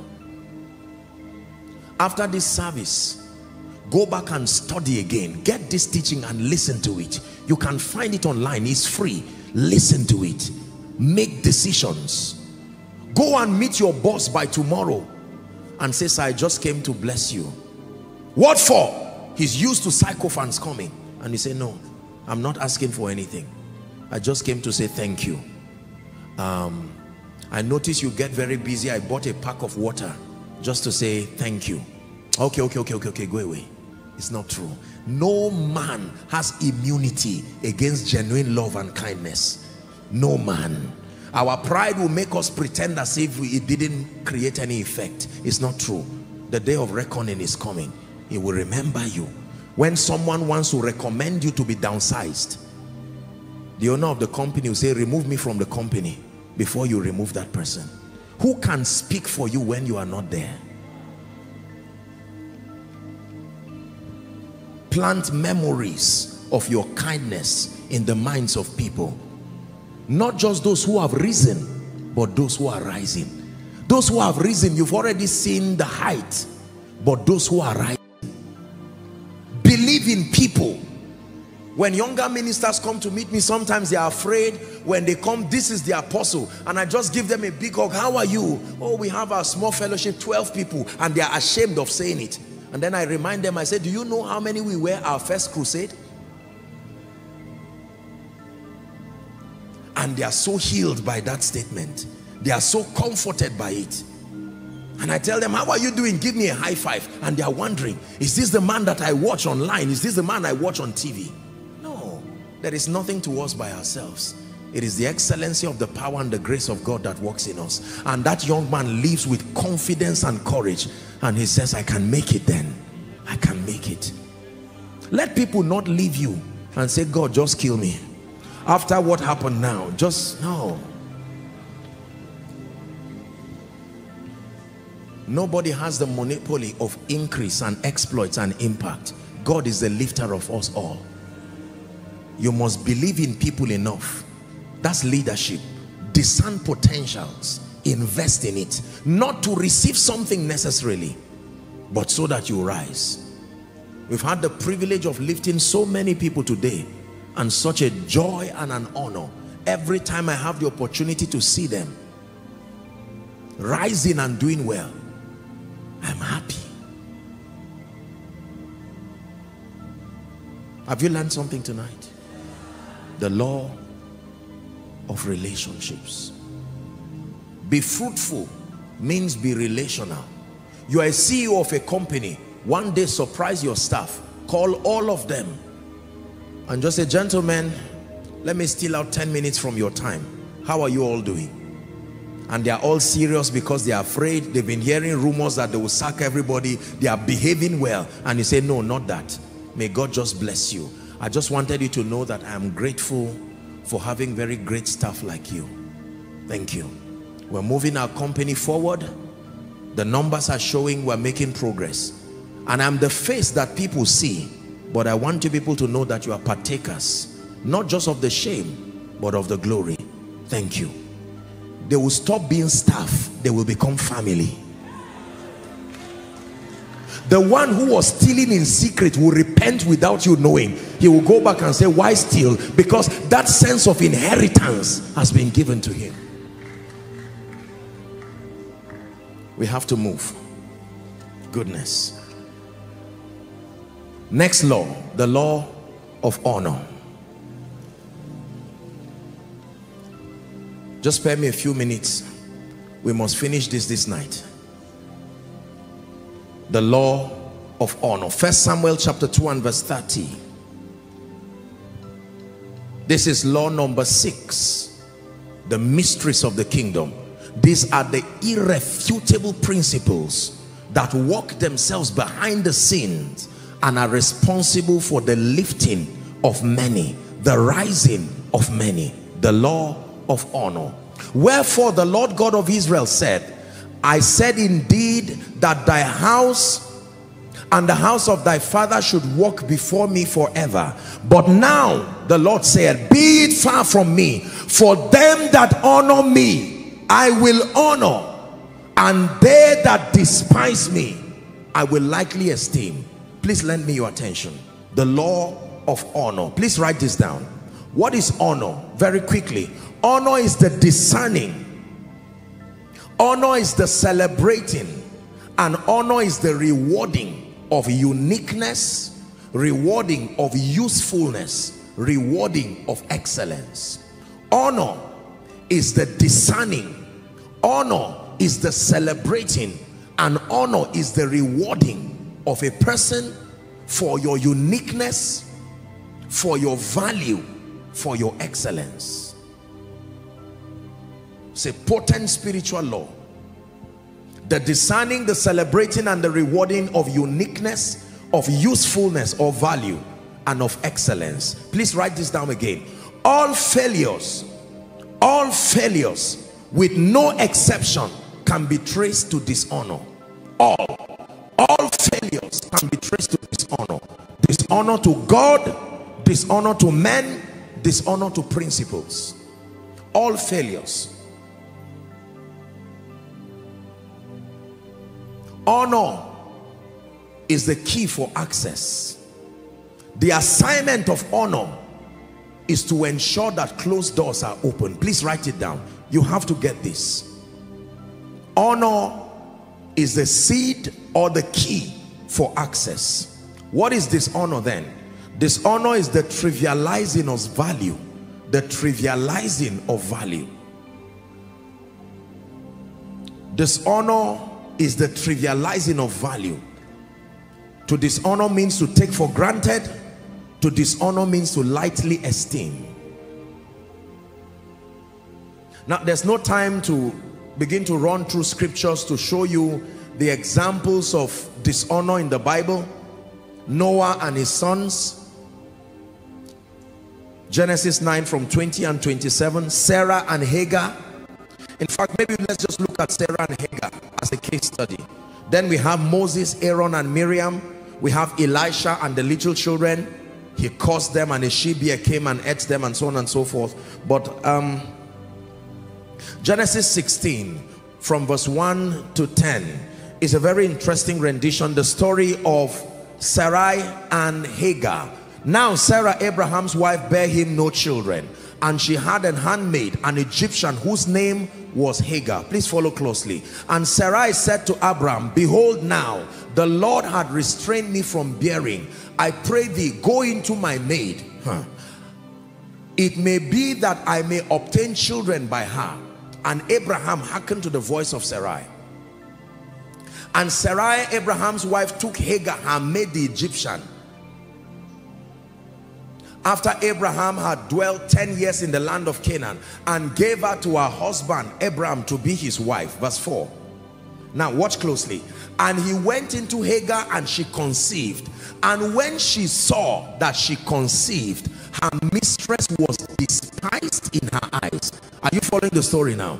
So Hagar has a child for Abraham. Now she begins to despise her mistress. And Sarai said to Abraham, my wrong be upon thee. I have given my maid into thy bosom. And when she saw that she had conceived, I was despised in her eyes. The Lord judged between me and thee. We're reading to 10 very quickly. But Abraham said to Sarai, behold, thy maid is in thy hand. Do to her as it pleaseth thee. And when Sarai dealt hardly, you see the consequences of dishonor, dealt hardly with her, she fled from her face. 7.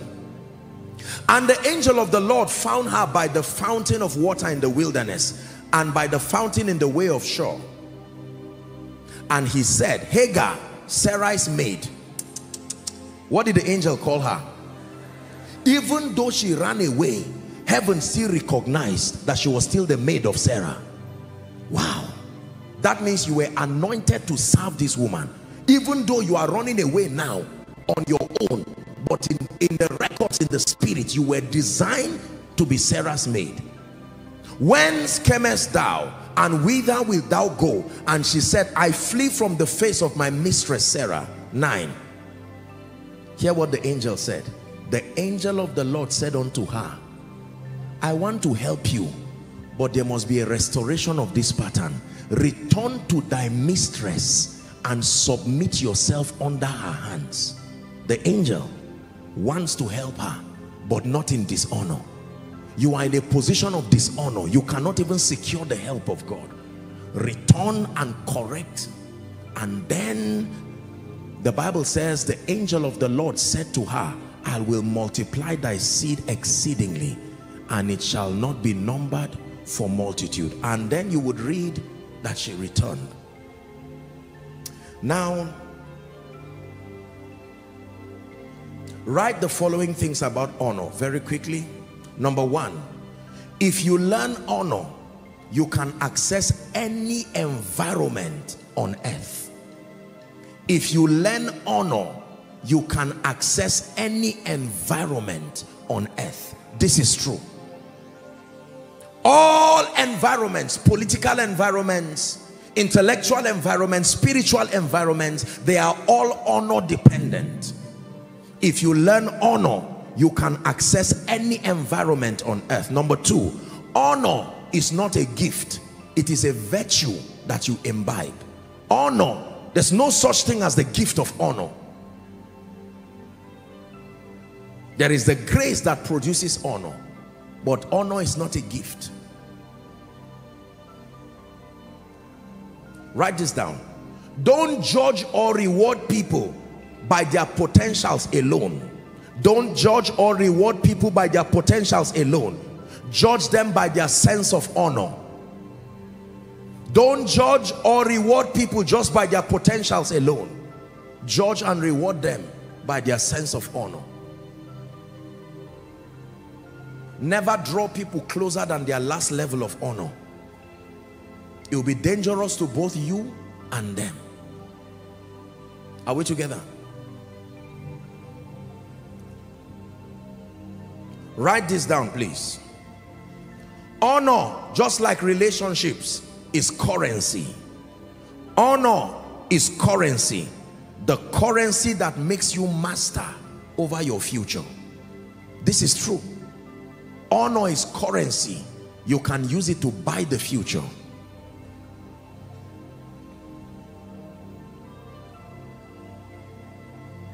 Who are those who are deserving of honor? Let me run through the list very quickly. God. The first and the highest person deserving of all our honor is God. 1 Samuel 2:30.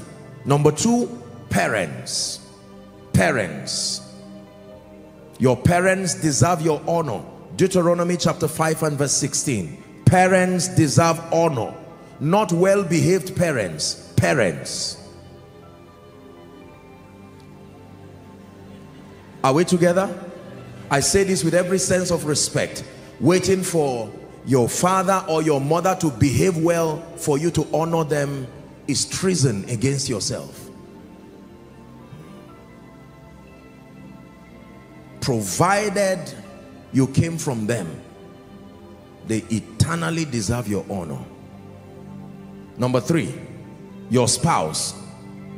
Husband and wife. 1 Peter chapter 3, 5 to 7. Your spouse, husband and wife, mutual honor. Not just honor, let my wife honor me, let my husband honor me. Mutual honor. Praise the Lord. And then next, authorities. Now this is hard. Hard for Africa, hard for Nigeria. Honor those who deserve our honor.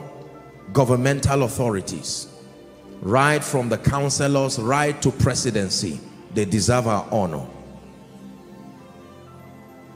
Next, men and women of God, ministers of the gospel, they deserve our honor. 1 Thessalonians chapter 5 from verse 12 and 13. 1 Thessalonians 5, 12, 13.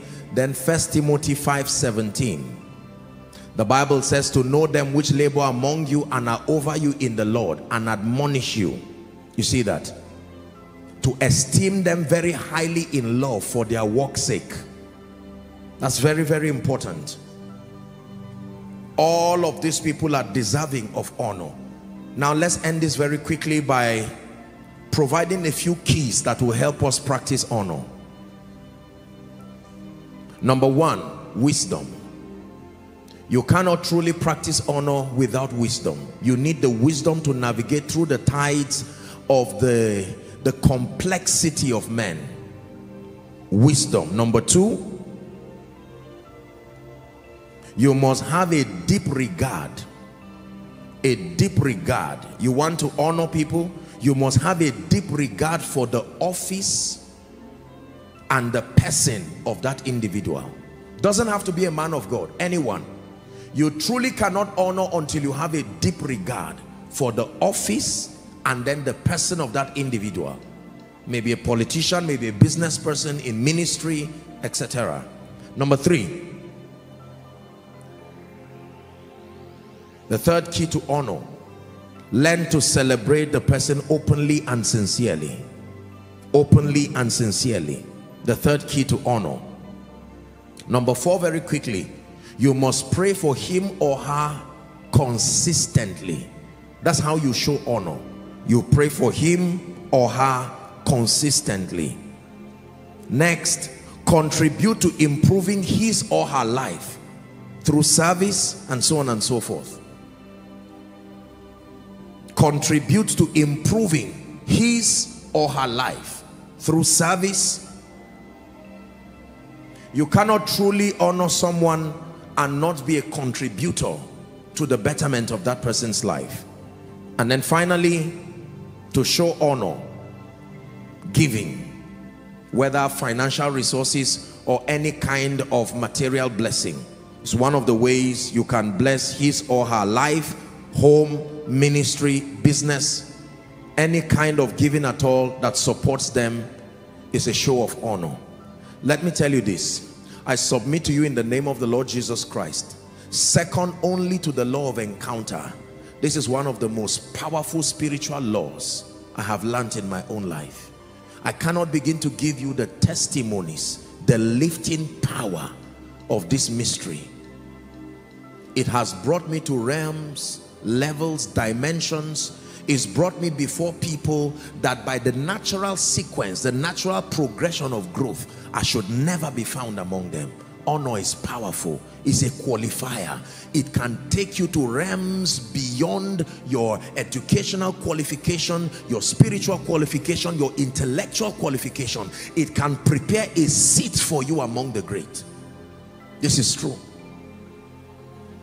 So we must re-examine our concepts of honor. Return back with this understanding.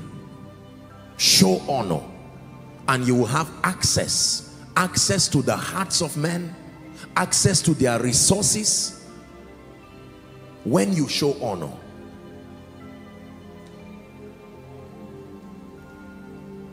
Number 7, the last of the spiritual laws, and then we pray for tonight, the law of spiritual empowerment. 7 mysteries that God has given us in this series. These are the truths that control strange results, that help ordinary people to take advantage of the grace of God and rise to enviable positions in destiny, where they are placed in positions where they can make kingdom come a reality, and then they can improve their lives. I guarantee you in the name of the Lord, you trade these laws, you will work wonders in your life. You will stand back and watch like a man playing a chess. You will play life like a chess. And then you will see that success is very intentional. The law of spiritual empowerment. Every destiny and every divinely ordained assignment will require spiritual empowerment for its fulfillment. If you're writing, please write this down. Every destiny and every divinely ordained assignment will require spiritual empowerment for its fulfillment. Every destiny and every divinely ordained assignment will require spiritual empowerment for its fulfillment. Next point. You cannot produce supernatural, extraordinary results without the backing of the spirit realm. How true? Write this down and please look up. We're wrapping up. You cannot produce supernatural, extraordinary results without the backing of the spirit realm. Please look up. Ladies and gentlemen, hear me. There is only so much men can do in the strength of the flesh. There is a level of results that if you ever see a man cross, it tells you the realm of the spirit came to assist him. Politically, spiritually, in ministry, in business.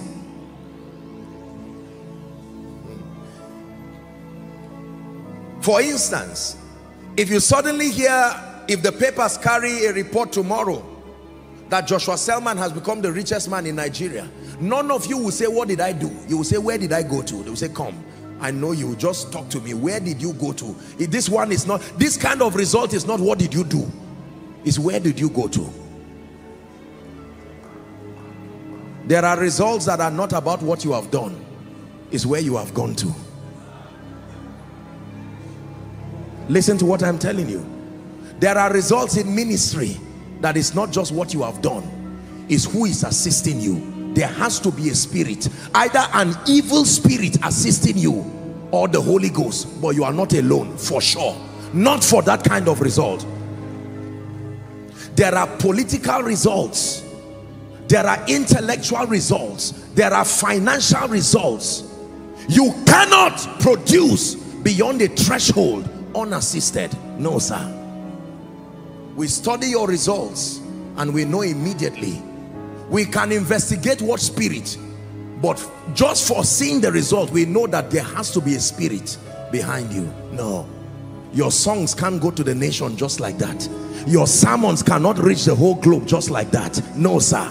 The earth is too busy. What made you keep their attention and compel them to pay attention to the investment of the spirit upon you? There has to be a spirit backing. Oh yeah, yeah, oh yeah, yeah, oh yeah, yeah, oh yeah, yeah, Yahweh. Oh yeah, yeah, oh yeah, yeah.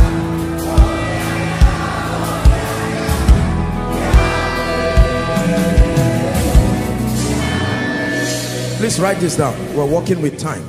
Spiritual empowerment is a non-negotiable requirement if you truly desire to fulfill your destiny and serve the purposes of God. Spiritual empowerment is a non-negotiable requirement. Please listen to me. I'm not just talking to men of God.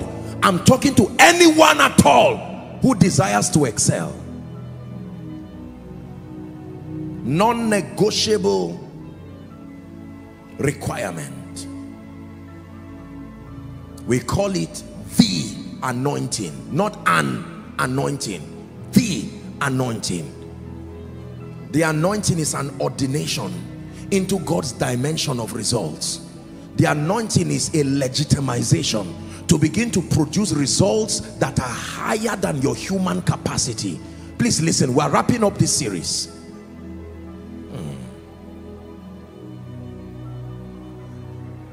Psalm 92 and verse 10. Please help us very quickly. We have to pray now. But my horn, Joshua Selman, thou shalt exalt like the horn of a unicorn, and indeed I shall be anointed with fresh oil. With fresh oil. With fresh oil.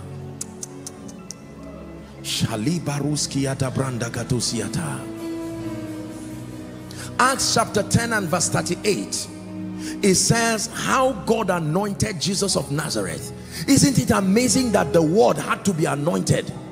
The word had to be anointed with the Holy Ghost and with power, and he went about with that anointing, producing results that humans don't produce. Producing results that humans don't produce.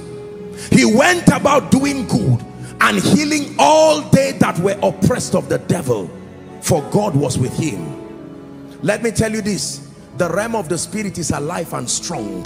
It only honors those who operate legitimately. The anointing of the spirit upon you legitimizes your operation. It grants you capacity to produce results that are higher than your age, higher than your level of educational qualification. Hear me, there are things men cannot do. It's not within the realm of men. A man cannot change another man. The world will not pay attention just because of oratory.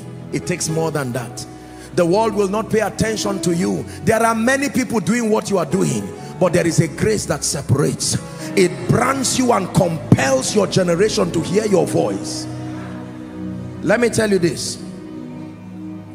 There are great ministers of the gospel here in worship. I spotted Solomon Lange here, and you know, they will tell you, listen very carefully. Prosper is here, and I'm sure a number of them are scattered. There's a Nollywood actor who came out with his wife here. There are members of parliament here. They will tell you in truth. Some of them may have had opportunities where people told them, can I help you? I want to take you somewhere. And they say, no, no, no, no, no, no, no. But just because you said no does not mean someone said no. Satan took Jesus to a mountain and showed him the glory and said, I have been here a long time since you threw me from heaven. Save yourself this stress. All the kings, they submit to me. Just bow to me and I will give you the keys. It's not only Jesus who has been taken to that mountain. There are many who have gone there. I want your songs to go around the earth. Just bow to me. And they bow and receive that key. No matter what they sing, the world must hear them. They know that it's not what they are singing. They know that there is the backing of the Spirit, a spirit. Brothers and sisters, what we celebrate today that we call koinonia, it will be flattery to believe that the man behind this is the one you are seeing. No, no. There is only so much a man can do. I have tasted of the power of the Holy Ghost. I know what the anointing of the Spirit can do. I have seen God's power. Spiritual empowerment lift businessmen. I have seen spiritual empowerment bless people. That the anointing can make your destiny helper to not sleep and get up and think about you. He does not know what the influence behind him. The grace that heals. I was not born prophesying. No, I was not born giving a word of knowledge.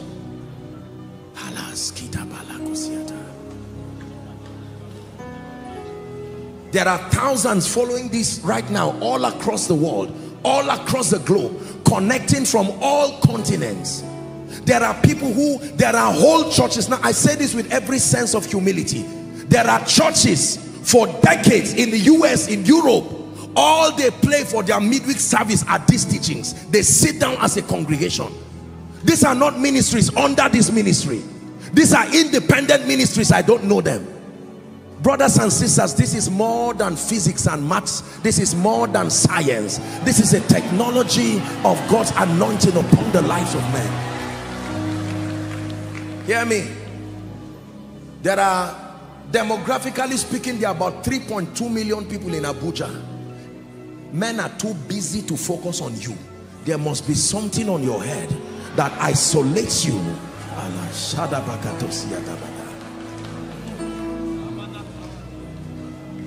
We're about to pray. I know that the time is gone, but please don't be in a hurry.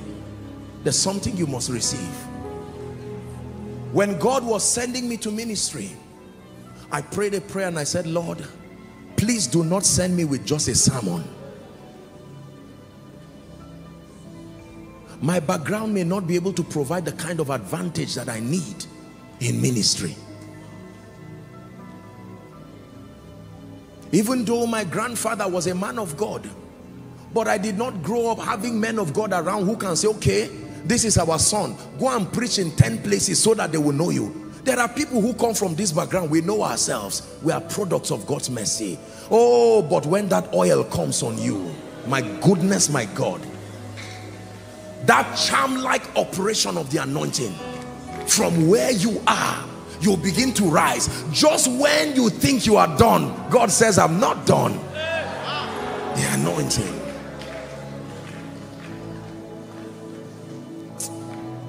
I wish I had the liberty to share testimonies with us.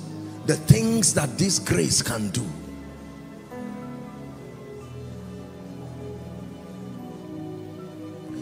You came here tonight and you have learned these 6 laws. But hear me. There are some of you, as you are standing right now, you are the first person in your family to even get this far. But hear me, I love my nation, Nigeria. I love Africa. But I want to be honest with you, living in today's world, our world today has been marred with prejudices of tribe, prejudices of religion, prejudices of region. Are we together? Prejudices of your continent. There are too many disadvantages by default. How do you think you're going to navigate your way?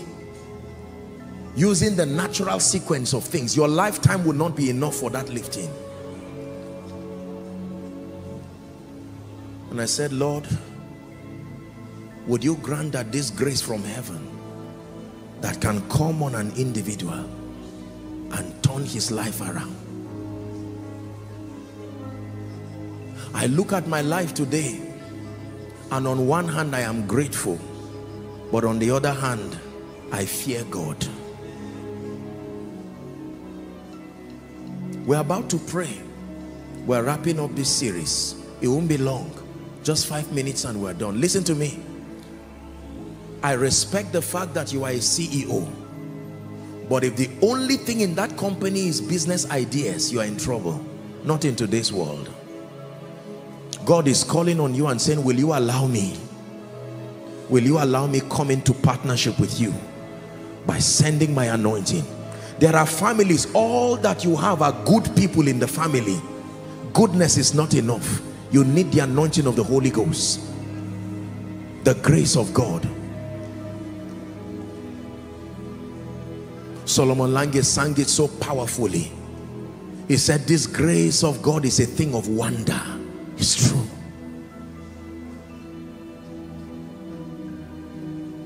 I have seen what God has done in my life. I submit to you, dear people of God.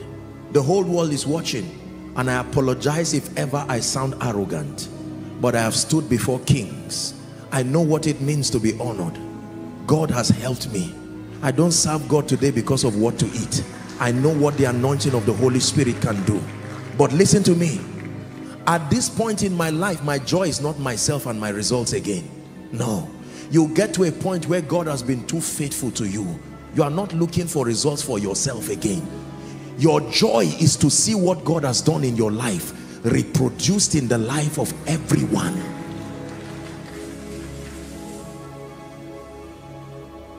This is why the Lord granted grace to take this series.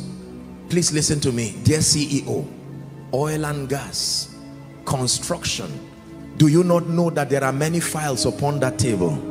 What makes you believe yours will be preferred? Because thou hast loved righteousness and hated wickedness, therefore God, even thy God, hath anointed you with an oil of gladness that sets you above your fellows. Are you ready to pray? You are going to immerse everything that is a concern in your life under the influence of the anointing. It's truly time for us to rise. In 1 minute, I leave you with the maker of your destiny. Cry before God, the God of all flesh. Lift your voice and pray. Please pray.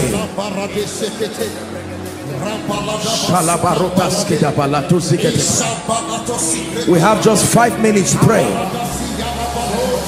Lord, you have brought me here tonight to lift me.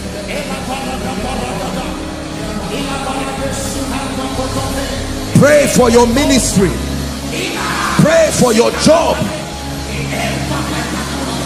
The power of the Holy Ghost, the supernatural advantage upon your life.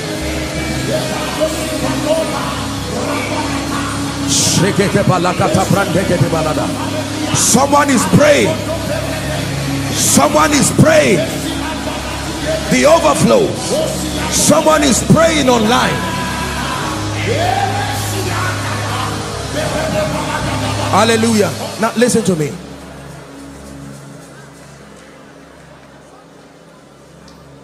One song by this man of God, Ekweme. The anointing of the Spirit came upon that song, and God took him, and his song has been a blessing all around the globe. Help them, please. Minister Solomon Lange is here. That song, sang his songs on the grace of God and released it. You thought you were just listening to music, but there was a grace that took that song. I remember one time it was Nathaniel Bassi who was telling me of a few years, not very far, nobody knew him. I saw one of my photos. You know all these photos when you are starting ministry that when you see is, I saw what I was wearing. I looked at myself. I was almost going to say, where am I?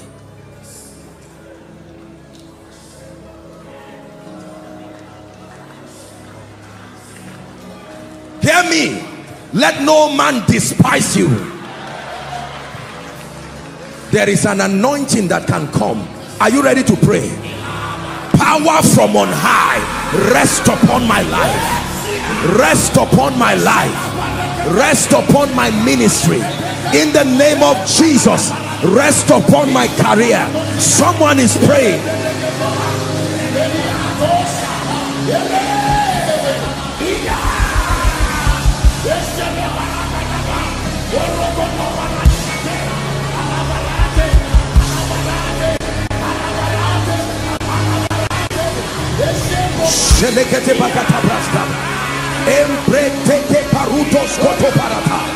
Empowerment, the capacity to produce God's dimension of results in ministry, in business, in politics. Oh dear politician, it will take more than votes and money for you to sit on that throne. Oh dear career person, it will take more than the passage of time for you to excel. Please pray.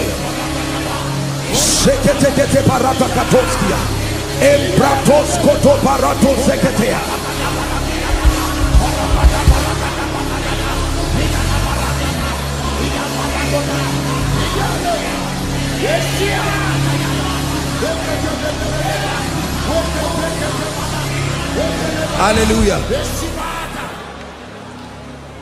Please look up. There are different kinds and different anointings. There is a grace for favor. There is the grace for speed. There is the grace for wealth and abundance. There really is a grace for that. There is a grace for leadership. People don't just listen to you because you are right.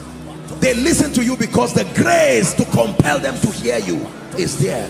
It's called the hear ye him anointing. There is the grace for influence. There is a grace for miracles, signs and wonders. You don't just pray for the sick. You don't just prophesy, except if you are lying. There is the grace for influence, secular influence, that in an environment like the judiciary, like parastatals, God can lift you. Daniel had such a grace, and through the reign of 3 kings he was still seated. One more time, pray. Father, in my family, in my ministry, I obtain grace, fresh grace for the new season. Tired of natural living, tired of ministry naturally, tired of business naturally.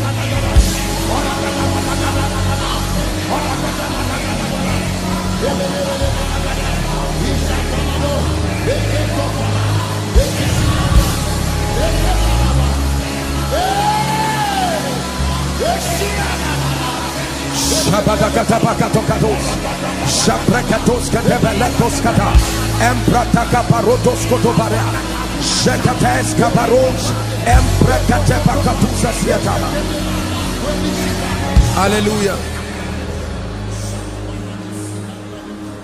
Hallelujah. Praise the Lord. Now listen very carefully. Next week Sunday is the miracle service for me. And I'd like you to come with your heart desperate. One of the things that we're going to be receiving in that miracle service, as God grants grace, I will be calling specific people with proven track records in certain fields to release upon us the grace that took them there, where God brought them, whether it is ministry, whether it is career. Anointings are transferable. What is on you is what controls what is around you. But for tonight, let me speak over your life. Father, in the name of Jesus the Christ of God, I decree and declare, every gate that has refused to answer to your destiny, use these mysteries as keys, and I declare that you will swing open those gates. In the name of Jesus Christ, I decree and declare, everyone here who has experienced a slow place, very slow pace of your progression in life, it's like you are moving but you are not moving. I declare acceleration for you by the Spirit.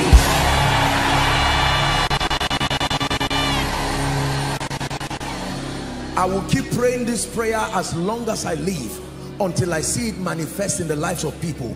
The grace for visibility and influence, the grace that can make the nation and a city to see what you represent and to place a demand upon you. May that grace come upon your life now. May that grace come upon your life now.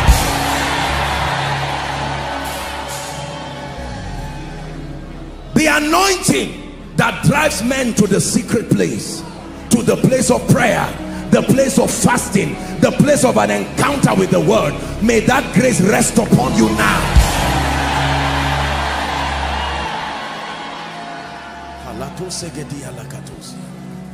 The mantle of honor that makes you preferred,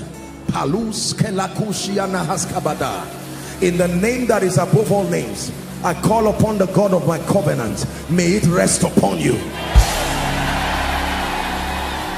Listen, for some of you, before Sunday miracle service, thank you for watching our entire video today. If you feel you can bless someone, please join us and spread the gospel by sharing this video on your social media.